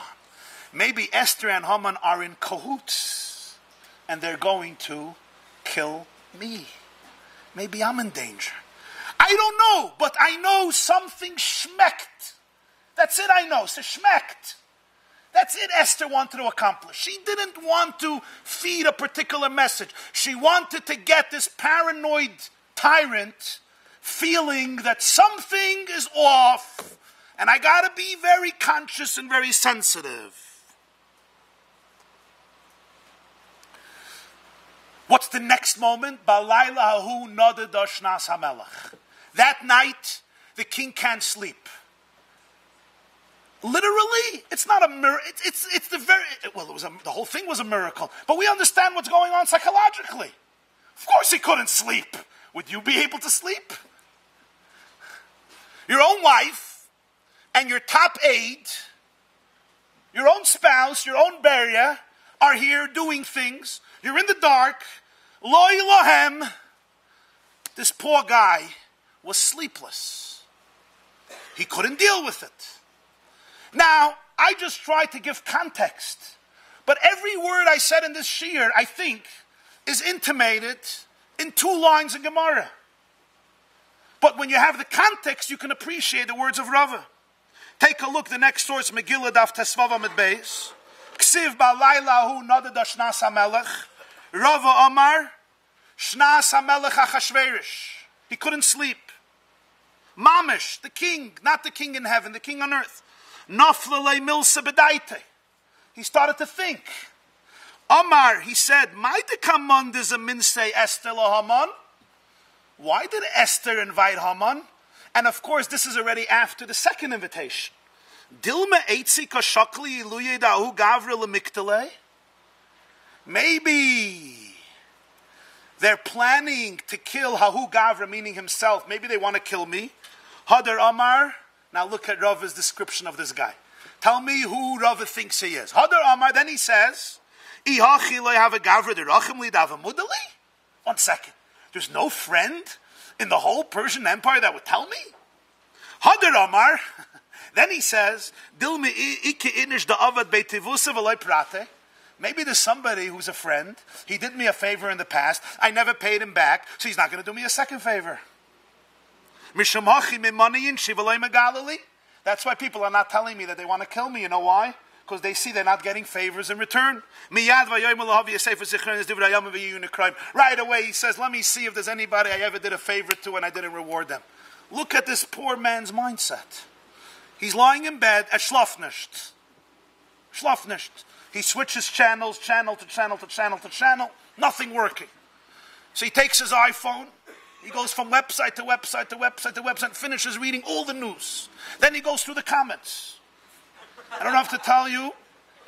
He goes through all the comments. It's 4 o'clock in the morning. Schlafnisht. He even comments himself. Anonymous, anonymous. He makes machos. He puts people in chayrim. He explains that it's kfira. It's all Lashon Hara. That's why he's on the site for a whole night. Because it's Lashon Hara. Etc. So what does he start thinking? They want to kill me. Who? Of course, my wife and Haman. Then he says, no, but I have a best friend. Then he says, but maybe my best friend is not my best friend anymore. You see how the mind works? These are the thoughts Rava is putting into Achashverosh's mind. Where did Rava get these thoughts from? This is the pattern of thought. Now, we all have these thoughts. Most of us, however, are not in the position of Achashverosh. So therefore, these thoughts don't have such an impact on a conspicuous level on society, even though on an unconscious level, all thoughts have an impact. But this is what Rava is doing. It's Achashverosh. Who staged all of this? Esther. How did she do it? 1 word. Loi, lahem. She elevated Haman. And now she's feeding the paranoia of Achashverosh. How? By showing him Haman may be the worst enemy. But she does one more thing. Haman is clever, but he has one weakness, his ego. She's feeding his ego and bringing him to a place where he doesn't realize that he's digging his own hole. What do they say about life? The only job that you start on the top is when you dig a hole. He'll never realize that he's digging his own hole by accepting these invitations, by being warm and close to Esther. He's feeling on top of the world. So Esther places his ego against his paranoia. His ego is being built up and he doesn't realize, shaita, don't get too big because you're making somebody jealous. You're making your king jealous. Be humble. But this is his own weakness. An egotistical person, when you feed it and you elevate it, it's very hard to resist, even if you're very smart. This is what Esther does. She feeds ego against paranoia. Now look what happens next.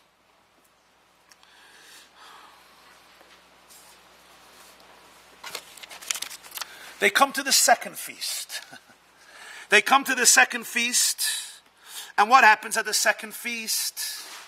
Achashverosh didn't have a moment of sleep. All night he was thinking what's going on. In the meantime, something else happened beyond Esther's imagination of Mordechai being rewarded. And suddenly the king feeling very good about Mordechai, which could inherit the situation. But this explains what the Maharil writes. Rabbi Yaakov Molin, the famous Maharil of the 15th century, writes that, that's the minig most communities. But where do you raise the voice by the Megilah? Why? So the Maharil says, because Toikvei Shalneis, that's where the nest begins. To the point that Rabbi says, the shit of Rabbi in Megillah Daf Yitesam and Aleph, that you could be Yoitze the Megillah from Balayla Hu Nadada. You don't have to read before. It's not the halacha. The halacha is like Rabbi Meir, you have to read the whole Megillah. But that's the shit of Rabbi. Why is Balayla Hu Nadada the miracle? We said before, that's not really the miracle. The miracle was Esther and Achashverosh, because this, even Al Pi Pshat, the sleepless night of Achashverosh, that was it. That's it Esther needed. She needed her husband should lose a night of sleep. The next meal, he was already psychologically tense. And now he was noticing every single nuance. And now when her husband turns to her and says, what do you want, Esther Hamalka? Tell me, was willst du? Esther knows this is the moment. This is the moment. And when she tells her husband, Ki nimkarnu ani v'ami, nafshi b'she'elosi v'ami b'vakashasi. So the Malbim says, what's the difference between she'ela and bakasha? Why the redundancy? We say, Achas sha'alti me'es Hashem, oisa avakesh. If I come over to you, I say, I want to ask you for something. I want a bakasha. What's the difference? She'ela means you ask for something, but it's not necessarily what you really want. Bakasha is your ultimate agenda, your ultimate objective. Sometimes I ask you for something, right? But I don't tell you what I really want. I say, maybe you're going here, maybe you're doing this, maybe... What do you really want? Achas sha'alti me'es Hashem. We ask for things. Va'isa avakesh. Nafshi b'she'elosi va'ami b'vakashasi. For my own soul, I ask. For my people, I have a bakasha. Don't think I'm using my people to save myself. You don't even know I'm Jewish. Of course I want to be saved. But va'ami b'vakashasi. Because ultimately I will remain the tragic person in the story. I'm going to remain in your palace. Va'ami b'vakashasi. My bakasha, my ultimate agenda is my people. Ki nimkarnu ani v'yami lashmid lahara golabet. So Achashverosh says, Mihu zeh ve'ezehu. Who is the man who wants to murder you? I felt there was something going on. Tell me who wants to murder you. Esther points to the man and she says, Ish tsar va'oyev Haman hara hazeh. And then her strategy couldn't work better.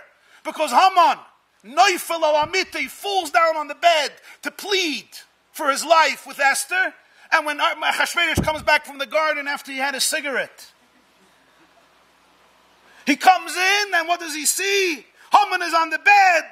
Whoa! Hagam lichboishes hamalke imi baboyes for 9 years. For 9 years. You've been denying me a cup. You're conquering my queen in my house. You're my great protector. You're my great savior. You're my greatest loyal subject. You're my closest aide. You're protecting me from the state's enemies. And my own queen, the closest thing to me, you came in between us.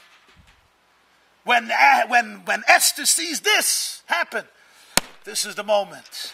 And then, of course, there's always Charvoina who says, there's a beautiful tree out there. Why don't we use it for Haman? And Esther accomplishes her feat. There's a Gemara in Sanhedrin, I think Kovav. The Gemara says the worst thing you can do in the world is get in between a lion and a lioness during intimacy. It's a Gemara in Sanhedrin. You don't want to do that. Don't get in between a lion and a lioness during intimacy.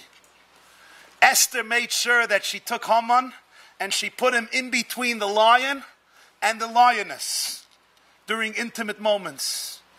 Haman allowed himself to go there because of his ego. Achashverosh's greatest paranoia was now turned around against Haman. This transformed the situation. Now, take a look at a Gemara in Megillah, and you'll see the whole shiur in the Gemara's words. even though a little bit in different words. And then finally, we're going to do the last shtickle, how it's reflected in the words of the Arizal. Zog the Gemara Megillah daf tesvava mit beis. Tana Rabbanan. This is the last of the second source. Tana Rabbanan. Ma ra'asa Esther shezimnes Haman. Why did Esther invite Haman to the party? What's the question? I think the question is, Mordechai said, speak to your husband. So why didn't she just go speak to him? Why the need for the party? The Gemara is not asking about the two parties. The Gemara is just asking about even the first party. So now goes, very interestingly, a whole list of opinions. She prepared a trap for him because food is good to prepare traps. She learned from her childhood, when your enemy is hungry, give him bread. Again, during meals, people become vulnerable. Reb Meir says, Pashut, Haman is far away from the palace. He hears what's happening. And what is he going to do? He's going to stage a mutiny against Achashverosh. How right was Reb Meir? Beria heard Stalin is going to kill him. What did Beria do? He killed Stalin. That's what Reb Meir says. Achashverosh will stage a mutiny. He has enough support. He'll get everyone works for Haman. He'll get the bodyguards to kill Haman. To kill Achashverosh. So that's why she had to have Haman right there on the spot so that he could be finished off. Nobody should know she's Jewish. Because if Achashverosh knows she's Jewish, so then she becomes part of the enemy. She is the enemy. By inviting Haman, who is a shtickle Hitler, to the party, a Jew does this.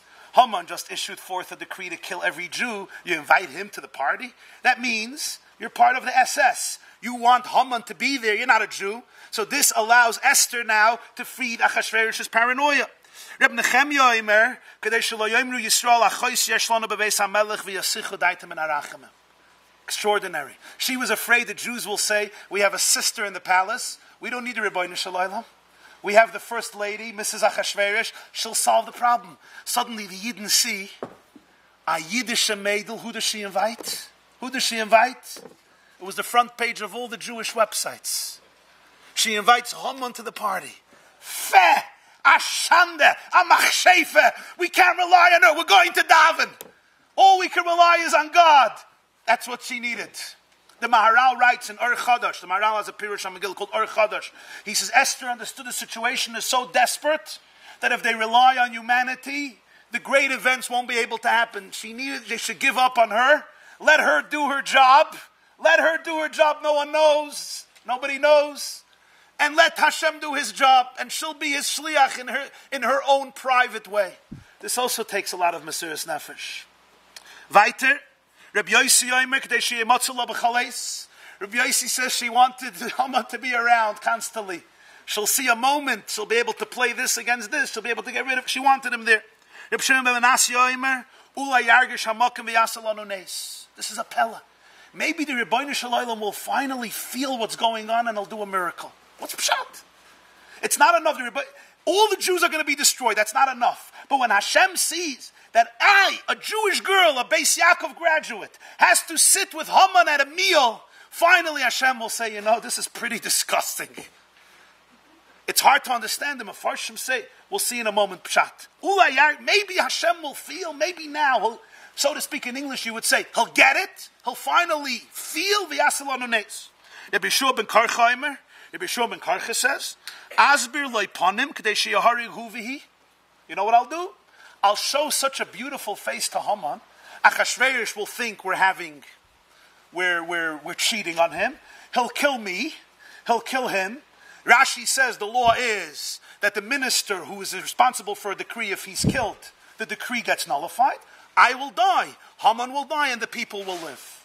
That's what Esther was trying to do. That may happen. Achashverosh, the paranoid one, will decide we're having a relationship. He'll kill both of us, but the Jews will be saved. Rabbi Gamliel Omer, Melech haf chifachan haya. Rabbi Gamliel says the man was so indecisive. He had no position that he took seriously. He would always change himself. Esther thought he'll say no decree, and then Haman will come in an hour later and change his mind. So she had to change everything on the spot because she knew this guy is turning around. He's completely indecisive. Amar Rabbi Gamliel, Adayan srichin ani l'mudai. All these explanations are insufficient. We still need the view of Rebbe Elazar Amadoi. The Tanya Rebbe Elazar Amadoi Omer. All these views are not enough. You want to hear what Rebbe Elazar Amadoi said? Kinatoi b'melech, kinatoi b'sarim. She made the king jealous of Haman, and she made all the Sarim jealous of Haman. What she needed to do is make Achashverosh look at Haman and say, this man is no good Nick. This man I am envious of. This man is a threat. Kinasoi b'melech. She generated kina, zealousness, jealousy in the king towards him and the Sarim. How? By making him so prominent. This Rabbi Gamliel says we need. Rabbi Amar lifnei shever gon. Rabbi says, Pasuk says, before you break, you got to lift up. Abaye v'Rava Amri Travayu. Abaye and Rava both say, b'choymim oshis es mishtayim v'goymer. Rishayim, before I defeat them, I first warm them up a drink. And that's what Esther did. Ashkechei Rabbi Baravua le'Eliyahu. Rabbi Baravua meets Eliyahu Hanavi. Amalei, he says, I want to ask a question. Kaman chazia Esther va'avda hachi. Who does Esther agree with? When Esther did this, who was she thinking? Like, which one? Amalei, Eliyahu said, Kechulu tanoi or kechulu amirai. Esther Hamalka was entertaining the ideas of every single one of these Tanaim and every single one of these Amirayim. What's Pshat? What's Pshat? Why did she do it? Pshat is she knew her husband. She knew Haman. This was her strategy. This is how she fed his ego against his paranoia, according to all different views and opinions. And victory, La Yehudim Ma'aseh, victory was achieved. Now, there's that one last Vart in Gemara that we have to understand. Maybe the Rebbeinu Shalom will feel what's going on and he'll make a miracle.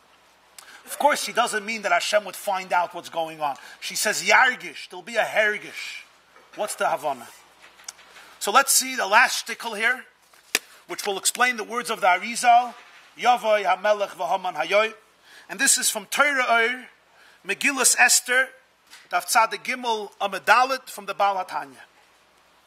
V'tzorich lahavin hanhogas Esther she'asas hakol me'atzma b'li atzas Mordechai v'asas suda pa'mayim. We have to understand Esther behaves completely not according to the advice of Mordechai, and Mordechai is the Rosh HaSanhedrin. You're not allowed to disobey the head of the Sanhedrin. Forget that he was her relative, maybe even her husband, according to the Chazal. And she makes a feast twice. Rachel, the woman, he means Rachel, the woman, is the Akeres Habayis. She runs the world, she runs the house, not Mordechai. In other words, when it comes to implementing something in the world, Esther is the expert. Baila Mordechai Yisoid Abba. Her husband Mordechai is Yisoid Abba, which a Kabbalah means. Abba is Chachma, a very high, aloof level. And he's the Yisoid of Chachma. Shalok Chaloi Labas, Botach Balev Baila, Shebevade Letasadav Shleikog Chasham. Mordechai is the spiritual leader, the visionary, but the one who's the Akeres Habayis, the one who implements things in the world, that's Rachel, that's Esther.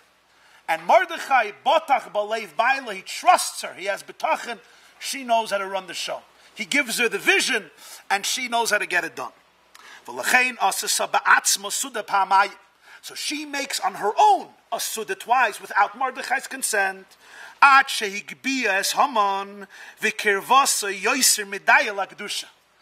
does she do? Her strategy is she lifts Haman and she lifts up Haman and she brings him too much close to Kedusha. And here, of course, he's shifting from the Nigla to the Nister, from Pshat to Sod. According to the Chachmei HaNister, the Chachmei HaDrush, from the Ramah to the Maharil to the Arizal to the Chachmei Achsidus, the Megilah is also a metaphor. Esther represents Knesset Yisrael, V'anoichi Haster Aster, a state of concealment. Achashverosh represents HaKadosh Baruch Hu, Achariz V'reishus Shaloi. Haman represents unholiness, evil, negativity, klippa. What's her strategy?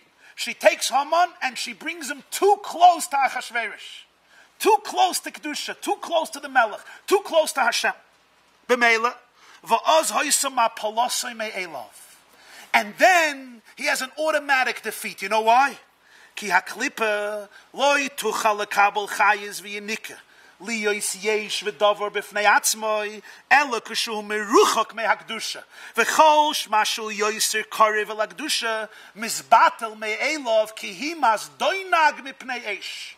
You know, when you put some margarine or butter in a frying pan or wax and you put on the fire, it just melts away.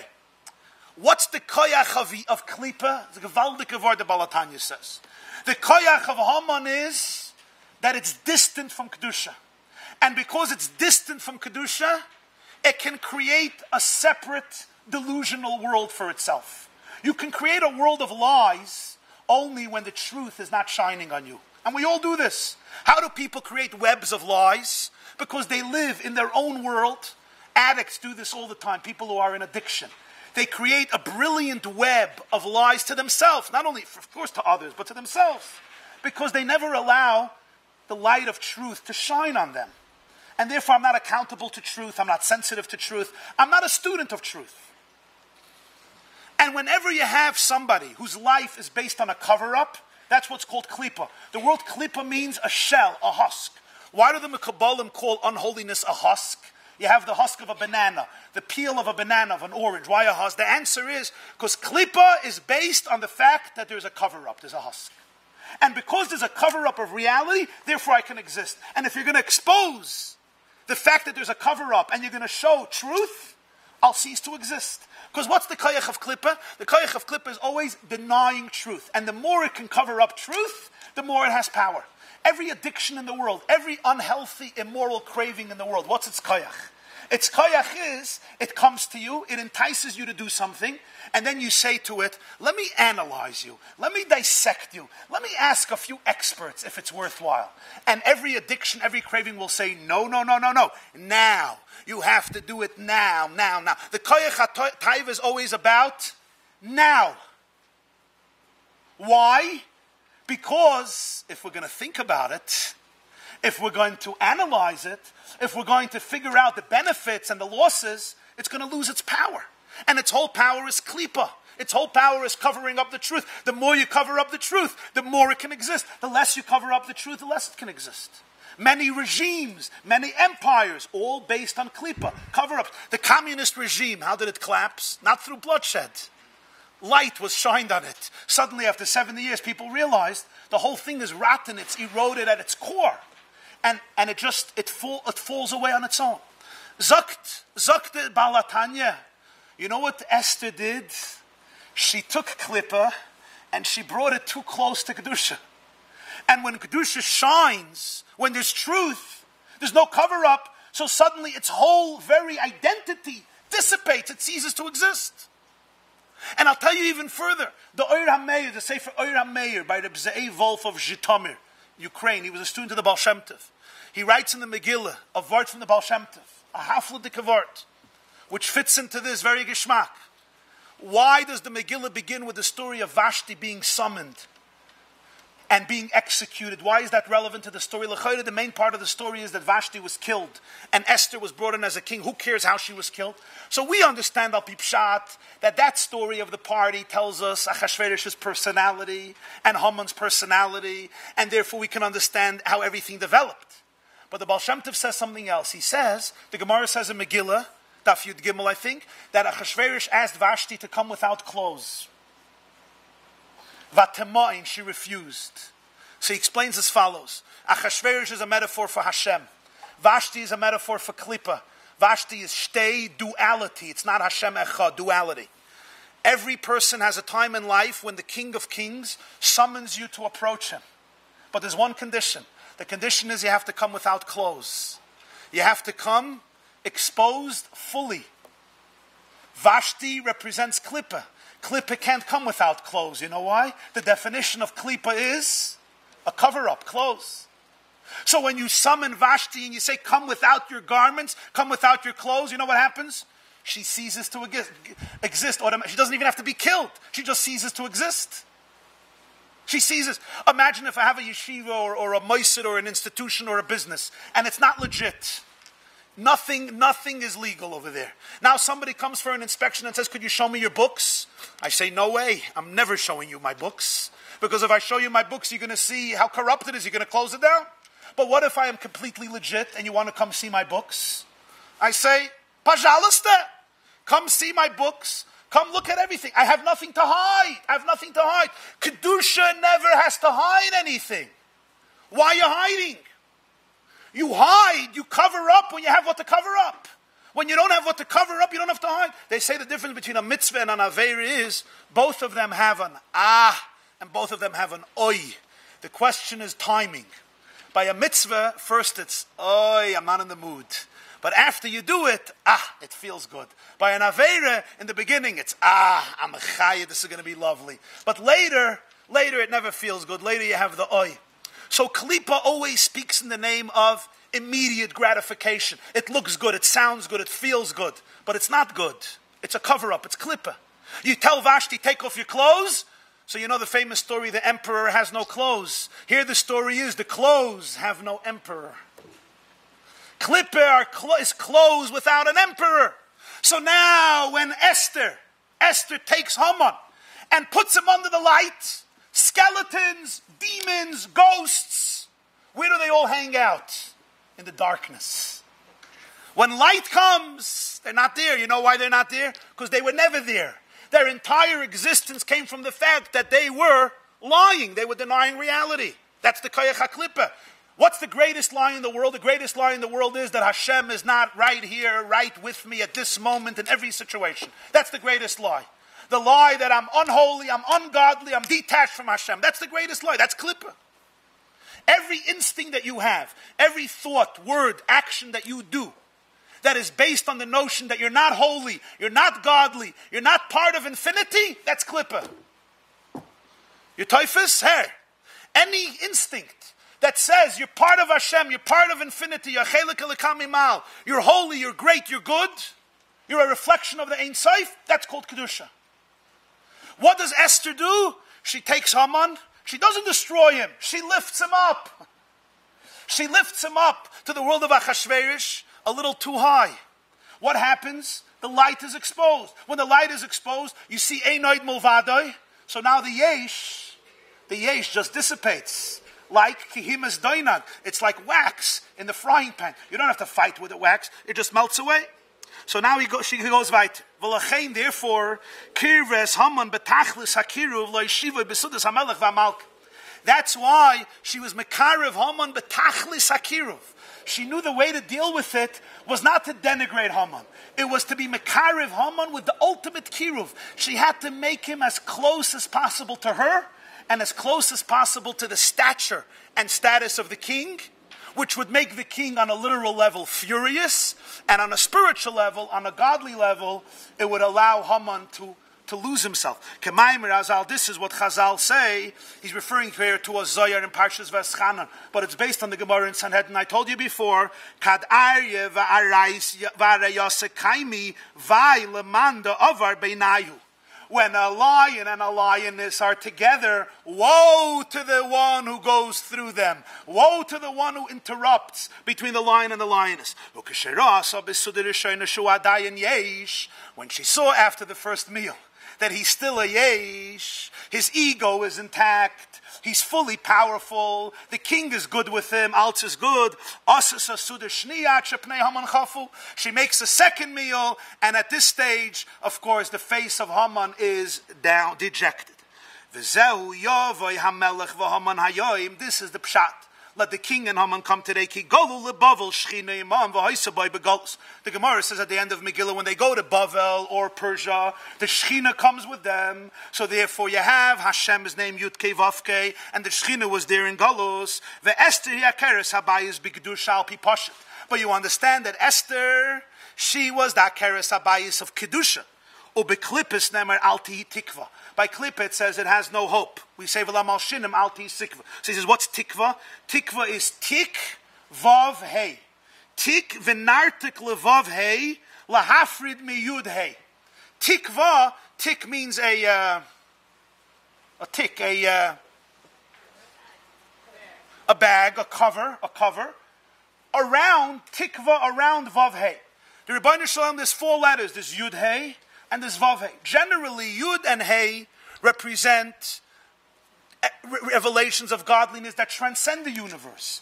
Vav and Hey, Hanistoris Lashem Elokeinu, V'haniglois, Vav Hey, Hanistoris Lashem Elokeinu, V'haniglois, Vav Kei, Haniglois, that which comes down, which is expressed in the world, the P'chin of Elokim, Begematria, Teva, and so forth.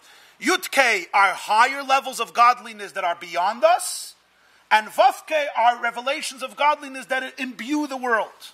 Yavai HaMelech v'Haman Hayoim is Yud and Kei and Vav and Kei. What does Esther do? She brings Haman into the space between Yud and Hey and the final Hey. The final Hey is the Shechina. The final Hey is Esther. The final Hey is Knesset Yisrael, Akeres Habayis, the souls of Israel. What's her strategy? Bring Haman between the lion and the lioness. Bring Haman between Yud and Hey and the last Hey. That's why Yavai HaMelech is Yud and Hey. Haman is the Vav. Hayoim is the last Hey. And Haman comes in between Hashem and the Jewish people. Between Achashverosh and Esther. Between the lion and the lioness. When that happens, Klippa is too close. It's too much under the gaze of truth. It now interrupts the intimate relationship. Haman automatically falls. So that's what the Gemara says. Ulai yargish hamakim v'yasalanu nes. Of course Hashem knew what happened. But when this happens, when Haman is elevated to the point that he's now interrupting between the king and Esther Hamalka, so on a pshat level he's furious, on a mystical and a spiritual level, when Klippa becomes so elevated, now it's Yeshus has no toikif. Yargish hamakim, how elevated Haman is. V'yasalonu nes. He says, v'hi kirves Haman kol kach achenes batal meyelov. She brought him so high until he was automatically nullified. V'nishar tziruf havaya. So what's left is, you have the tziruf of havaya, you have the tziruf, the combination of Hashem, without Haman, and thus Esther creates la Yehudim ha'isa'ira v'simcha v'sasim v'kar kein tiyelanu. Thank you. Have a wonderful week on Freilich and Purim.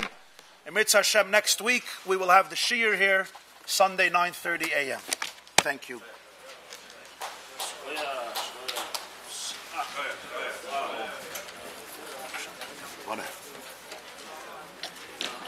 Story from Hurrah. Yeah. 1953. Yeah, the Rebbe was 1953. I really enjoyed it. Thank you. And thank you for the sources. You got it, yeah. Thank you very much. Shalom Aleichem. I see you here for the second time. I usually go to another Shiur this time. Colorado is not warm enough. No, I spent a lot of time in Monsey. I'm going to another Shiur this time, so I have to... Oh, okay. Was macht er? Nothing is going to happen to start that.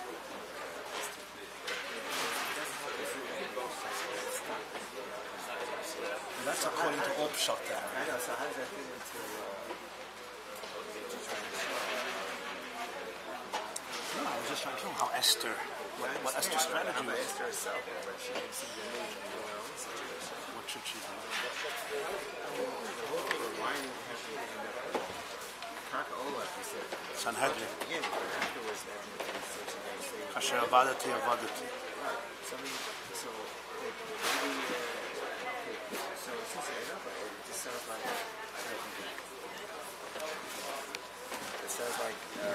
maybe she could have she could have said, Hashem will say another way, that's actually not the Megilah. I don't understand why perpetuate such a matter. Well, the Chayr, Mordechai told her, Mi yodeya in ma'is kazoi sigata malchus. She could have sort of said, look, I'm a Jew, I can't live here anymore. But she would be killed.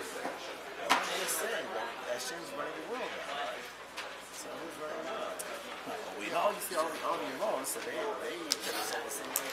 But in Galus, the Seder is Ein Simchen Al Anas. And you have to work with Darkei HaTevim. And that's why Mordechai told her to go to Achashverosh. You can't just say, there'll be a Nes. This was, Gemara says, why don't we say Halal on Purim? Because Akata Avda Achashverosh. It's a Seder of Galus. Rebbeinu Shalom runs the world, but he runs it through the mechanisms of nature. And that's part of the tragedy of Galus. So the story of Esther is a bit of a tragic story. It's a Gullah story, but No, but it's not like a happy ending. that's true. For Esther, it was not. For Esther, Celebrating everything. and yet her son goes and allows the rebuilding of the second Beis Hamikdash. So the Hashgacha put her in difficult places. You too? Your son too? Different ones, different kinds. Okay. Very good. Very nice to see you. Atzlacha Rabbi. That's why when you can try, that's why the markets for listening. Yeah. And raising eyes when you want to say because in that thing, it's just paralyzed, it's in the Yeah, very good. You're saying if she would have asked for the Jewish people, it's more than Chatzia Malchus. He's giving up his whole Malchus. He was so paranoid. Very good. Shukaya. It's more than Chatzia Malchus. It's giving up everything. You want me to die. You want me to die. A revolt against me. Very good. Thank you. It's Taifas given.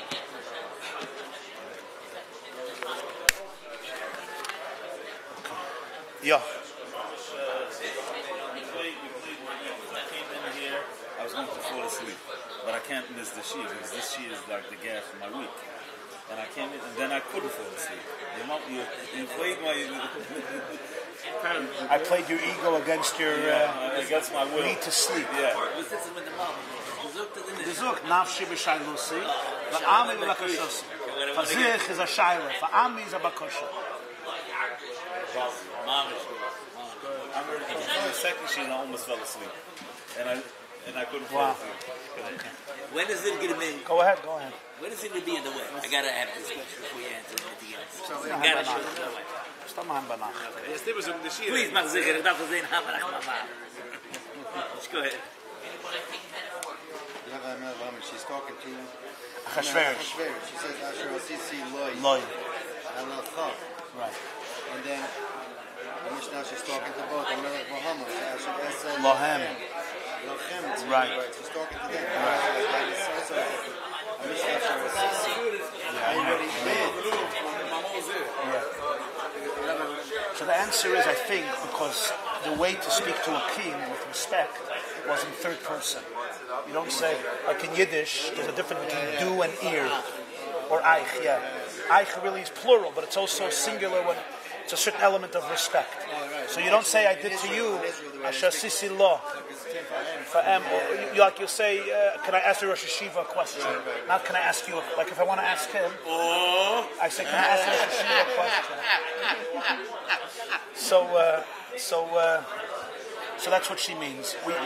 Same thing. Oh, a sissy is because she wanted. She already prepared. It's all ready. Yeah. Let's go right now. Yeah. Olive Gimel. No, this is Hey Gimel, Asher Sisi Loy, and Pasuk Chas, Asher Es Elohem. So the diuk is Loy and Lohem. Who says this? The Mittler Rebbe, the son of the Balatanya. Loy and Lohem, that's where I saw it. He has a Maimer Tovkuf Pei Gimel Purim, 1823. You typhus? I don't know if every little detail, but most of it. A Freilichen Purim. Was macht er?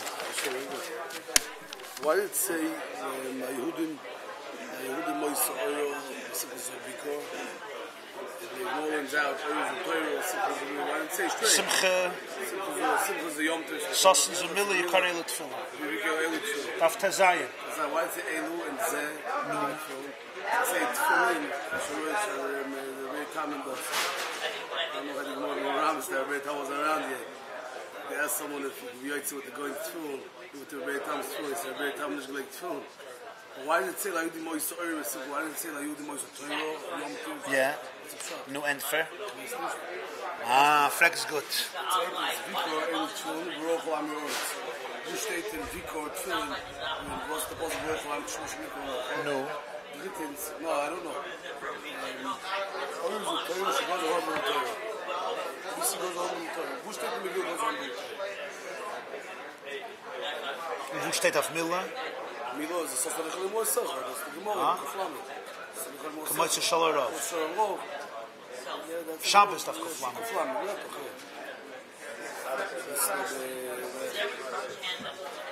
So the Sfas Emes asks you, Shaila, why doesn't it say La Yehudim Moise Torah, V'Yom Tif, and this? Und sagt ein Wort. The Wort is, was Samus' Wort is, that das will the Megillah sagen. The Megillah wants to say that Purim, the Yidden were teufus, the Yidden were margish, that was is eure, what's pshat to have lichtigkeit in life, zu teure, and what's pshat to have simcha in life, ze yomtiv. What is it, la Yehudim haisa teure yomtiv? The word is Purim, they heard. What's pshat a lichtige leben, what's pshat a freiliche leben, zu teure ze yomtiv.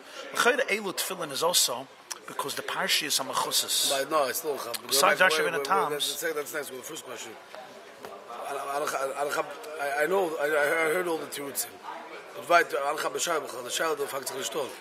It's not Lashon Rabin, man. No. It's Lashon Rabin. Tefillin is Lashon Rabin. Right. Fine, because Shloyo Shliyad. Yeah. That's the Ramban and the boy.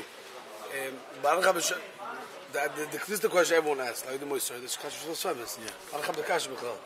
Was gewollt, like the Moiser Teuro. Es gut Teuro. The Gekumla Shefa zurück. Jetzt Mot Khalif Lamel bewusst Malchus steht doch noch Kodesh came back. The issues of all the Samechos given ab the beginning von des Galus was so stark, right? So in the going right, the Oasis is rumors and all the what's called and the Oasis was so stark in the Brio, right? It was the beginning von zurück Euro Teuro. Right? And if you look at that Posum shot, right? So they ask, well, how does Rashi know goes on with Teuro? So they say in Yirav bloß Apostel Epistel ein paar Schutz morgen was hat ihm noch ich schon mal so ausgebaut Euro die Bach steht das Khanike as well the Xeris come wisdom with him so whatever so Posum shot as you says sie gewollen Euro so muss sein das Schwachheit dem so automatisch das weiß das sehr oft Posum shot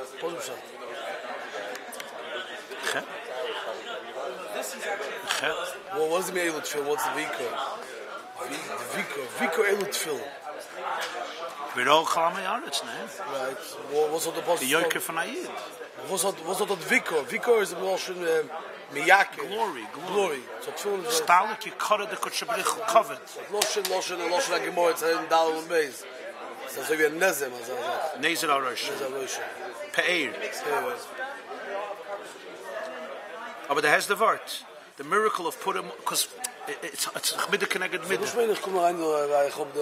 have no patience. ADHD. I know, Mr. Yeah, no, it's Mavish. I'll be studying the whole time. Ich bin der Geich. And the shoe didn't let me come to your clothes. I didn't let them breathe. Ich verstehe. People come down to the cash and learn. Dat was besoep als we hobbelen zitten als we een moeilijke kleins. Dat was besoep even voor jou. Zwei besoep. Kiddush na flam. Laten we doen base, ja. Achnasu oyevim zelaza. Aber the nekuda is Chmidde connected Midde. What was the Gzeir? The Gzeir is like Nenu Misadasa Shaloi Sirdash. So what was the time that? So what's the diuk Nenu? Achlu. What's his Nenu? The time it says the Achlu is a kfiyah that they enjoyed it. Oh. Chavetz Chaim. Yeah. Was much to the Beine. Right. Was much to what do you do? But I said Rizik. I said that they did two things over here. Because Mitzad Echod steht doch in the Rishonim that they also Nena on Shabbos. So the Chison from the Chison Klai show was the Nene. So I said like this. More Shabbos Kufitches Beis says Omar Bidon Marav Kolmanik so Shabbos Tosho Mishasli B'Shem Hashem. That's more Omral. The Omar Beis more says Meiton Mishasli B'Shem Hashem. More Yizir Demauk Shem because I said on Shabbos what was Hashem Hashem. So schon fängt sich an dass der Gäste muss der Gäste Ashmon der Brie Hashem. Selbst wenn eine Esther ist so wie steht da kann ich mit der Goy. Ich liebe die Gäste. Mit Esther Sach mit zugestellt zu Sieben Sachen. Shabbos, der Bescheid ist, wenn ich esse, noch nicht Shabbos, right, als ich zugestellt zu Sieben, du eben so sein mal anig auf Shabbos. Und du nennst mich so Roshe, du doing two things. Du also erst du bist Mesag himself und du steigst zu die Beine Schleuro, und du bekommst auf der Roshe. Es gibt Shenen und der Ano Daiko. Oisias wo Makar Mayim Chaim. Lachtsev lehem beides nishbarim. Yeah, exactly. So because it was Nenu, so by them the Tfissa was that Teva, this is the Ikar Right. So what was the Nes? Not that it was Torah. As they heard, what's Pshat Eure in Leben? What's the Simcha in Leben? What's the Simcha? Das ist Torah, das ist the Schabrus. Das ist mal einfach Dveikus, wie steht doch in der... Wenn man lernt, ist ein Dovuk. So bereits kurz bei Chadus. Das ist das Zoya. There's two Zoyas that they sings together. They think it's a... Kadios for also knows Zoya. Kadios for Israel also knows It's nice words. Yisrael miskashron beiraisa, beiraisa klas kishon miskashron dabida. Yisrael, beiraisa v'kutchabrichu, v'kula dal da sasan v'galia. That's the losh. There's no loss. Zoya chele gimel daf ayin gimel. It's in Chumo. The Flamet Gates and Lamed Gimel. Lamed Kuf Lamed Gimel Ralph in Chumo. I'm not sure. Mit durch sich nasai tzibaloischa. Das kannst du. Was durch sich. Das kannst du. There's. Wir können gucken. Zoya chele gimel daf ayin gimel. Okay, steht mit Abba Kama. That's from last week, Mustama. The Rosh. I was off by one. But get back in Tamon. You didn't hear last week. Tamon. That I could shover of Tamon. Sagt der Landes in dem, sagt der Maharil. Sagt der Landes noch kommen, da sagen Hand zwei Dinge, will always come. Okay. The rush figures out different, but yet you'll see at the very last line.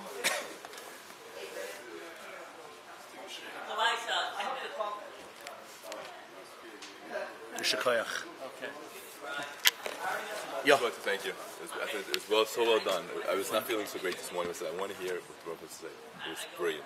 Brilliant insight, psychological balances. Maybe one day you can speak about what happened to Esther, the aftermath. It's very, we leave it kind of like hanging. And right. Like the rough sudden beginning. Everybody goes to the party and she's left with Achashverosh the rest of her life. It's just fascinating, her psychological makeup after the fact. I don't know if there's things written on it, but it's very fascinating. Welcome to you. Thank you. Thank you. I'm going to send it out, record it to my son, who's will enjoy it. You put it here? Well, my toy. Well, her son is responsible for buying right. That we understand. My particular side. Thank you. You'll see, huh? Chester, and then he's very entertaining. Thank you. Pleasure to have you. Bruchim Aboyed. Shabbos Nachas. He has good kids. They daven nicely. They learn nicely too. I saw you gave a speech last week about why it wasn't mentioned. Tetzava, Mechenin HaMesifra, Balaturim. I once heard something that maybe close to 50 years ago. A man told me that there's a word from the Rabbi Herschel. It says, I think it's a Zoyer, Ein Yisrael Nizayin El B'Shvil HaAmunah. So the Rabbi Herschel says, what does it mean? We have a lot of mitzvahs. He says, the Gemara says, Hayam Asay Similar Machal HaKavras Chai. That's right, the Rebbeinu Shalom keeps the Torah, and the Yom HaTitin Schor, right? The Gemara says in the Sefas HaParah that if you're hired through a Shliach, then you don't have to pay that day. So the whole Torah was given through a Shliach, through Moshe Rabbeinu, 611 mitzvahs. But the Achashverosh and Haman, so that day has to pay us right away. So Ein Yisrael Nizayin and El B'Shvil HaAmunah. We only have Nizayin because that he has to pay us now. So this fellow said to me, but now that they sinned with the ego, so they didn't have these Achashverosh. So Moshe Rabbeinu said, I was a deal directly with them. Very good. Otherwise they want to be very nice. Yishakayach. Again. But you heard the Chidush Harim. Huh? You heard the Chidush Harim. I said from the Chidush Harim. Today? No, I'm saying last week. Oh no, I wasn't here. Okay. Yeah, what did he say? No, he says that Moshe, through his Mesiras Nefesh, he became Torah. There was no name anymore. He became a Chefza of Torah. He became a Shtik Torah. It's a whole shtick hole. Yeah, the Rabbi, Lavrentiy Esther also, he came from a little bit of a different angle.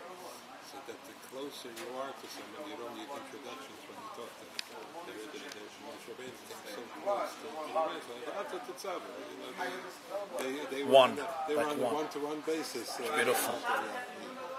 Through his Mesiras Nefesh for the Jewish people, he was elevated from a name to Va'ata. So I said that it showed them that there's a similar concept in the Rambam that the Rebbe Gadol Merav, the Gadol Merav and Shmai. Gadol Merav and Shmai. The closer you are, you don't need. You don't even, and here it's even beyond Shmai. Beyond Shmai, you don't even have to say as well. Yeah. Kol tov hatzlacha. not going to take me to Tim Torah for complimenting you. I have like 10 pages of notes. Oh, wow. Okay. Or more. Thank you. The Kimu Kibble. The Gra Sefer. The Gra Sefer, Kimu Kibble. And Revda writes on the Gra. You know Revda Sefer? Yeah. Kimu Kibble on Purim. It's Mamash, right. Atzas Hashem. Yeah. It's Mamash. Similar signal. It's beautiful. Thank you. Pleasure to have you. Thank you so much. You remind me that sometimes there's another point on the topic of Pashas on Shabbos morning. About the Badr, the Poles. We spoke to Netziv, the Meshech Chachma, Shimshon Rafal Hirsch, and the Lubavitcher Rebbe's tell you why they were Badr. Thank you.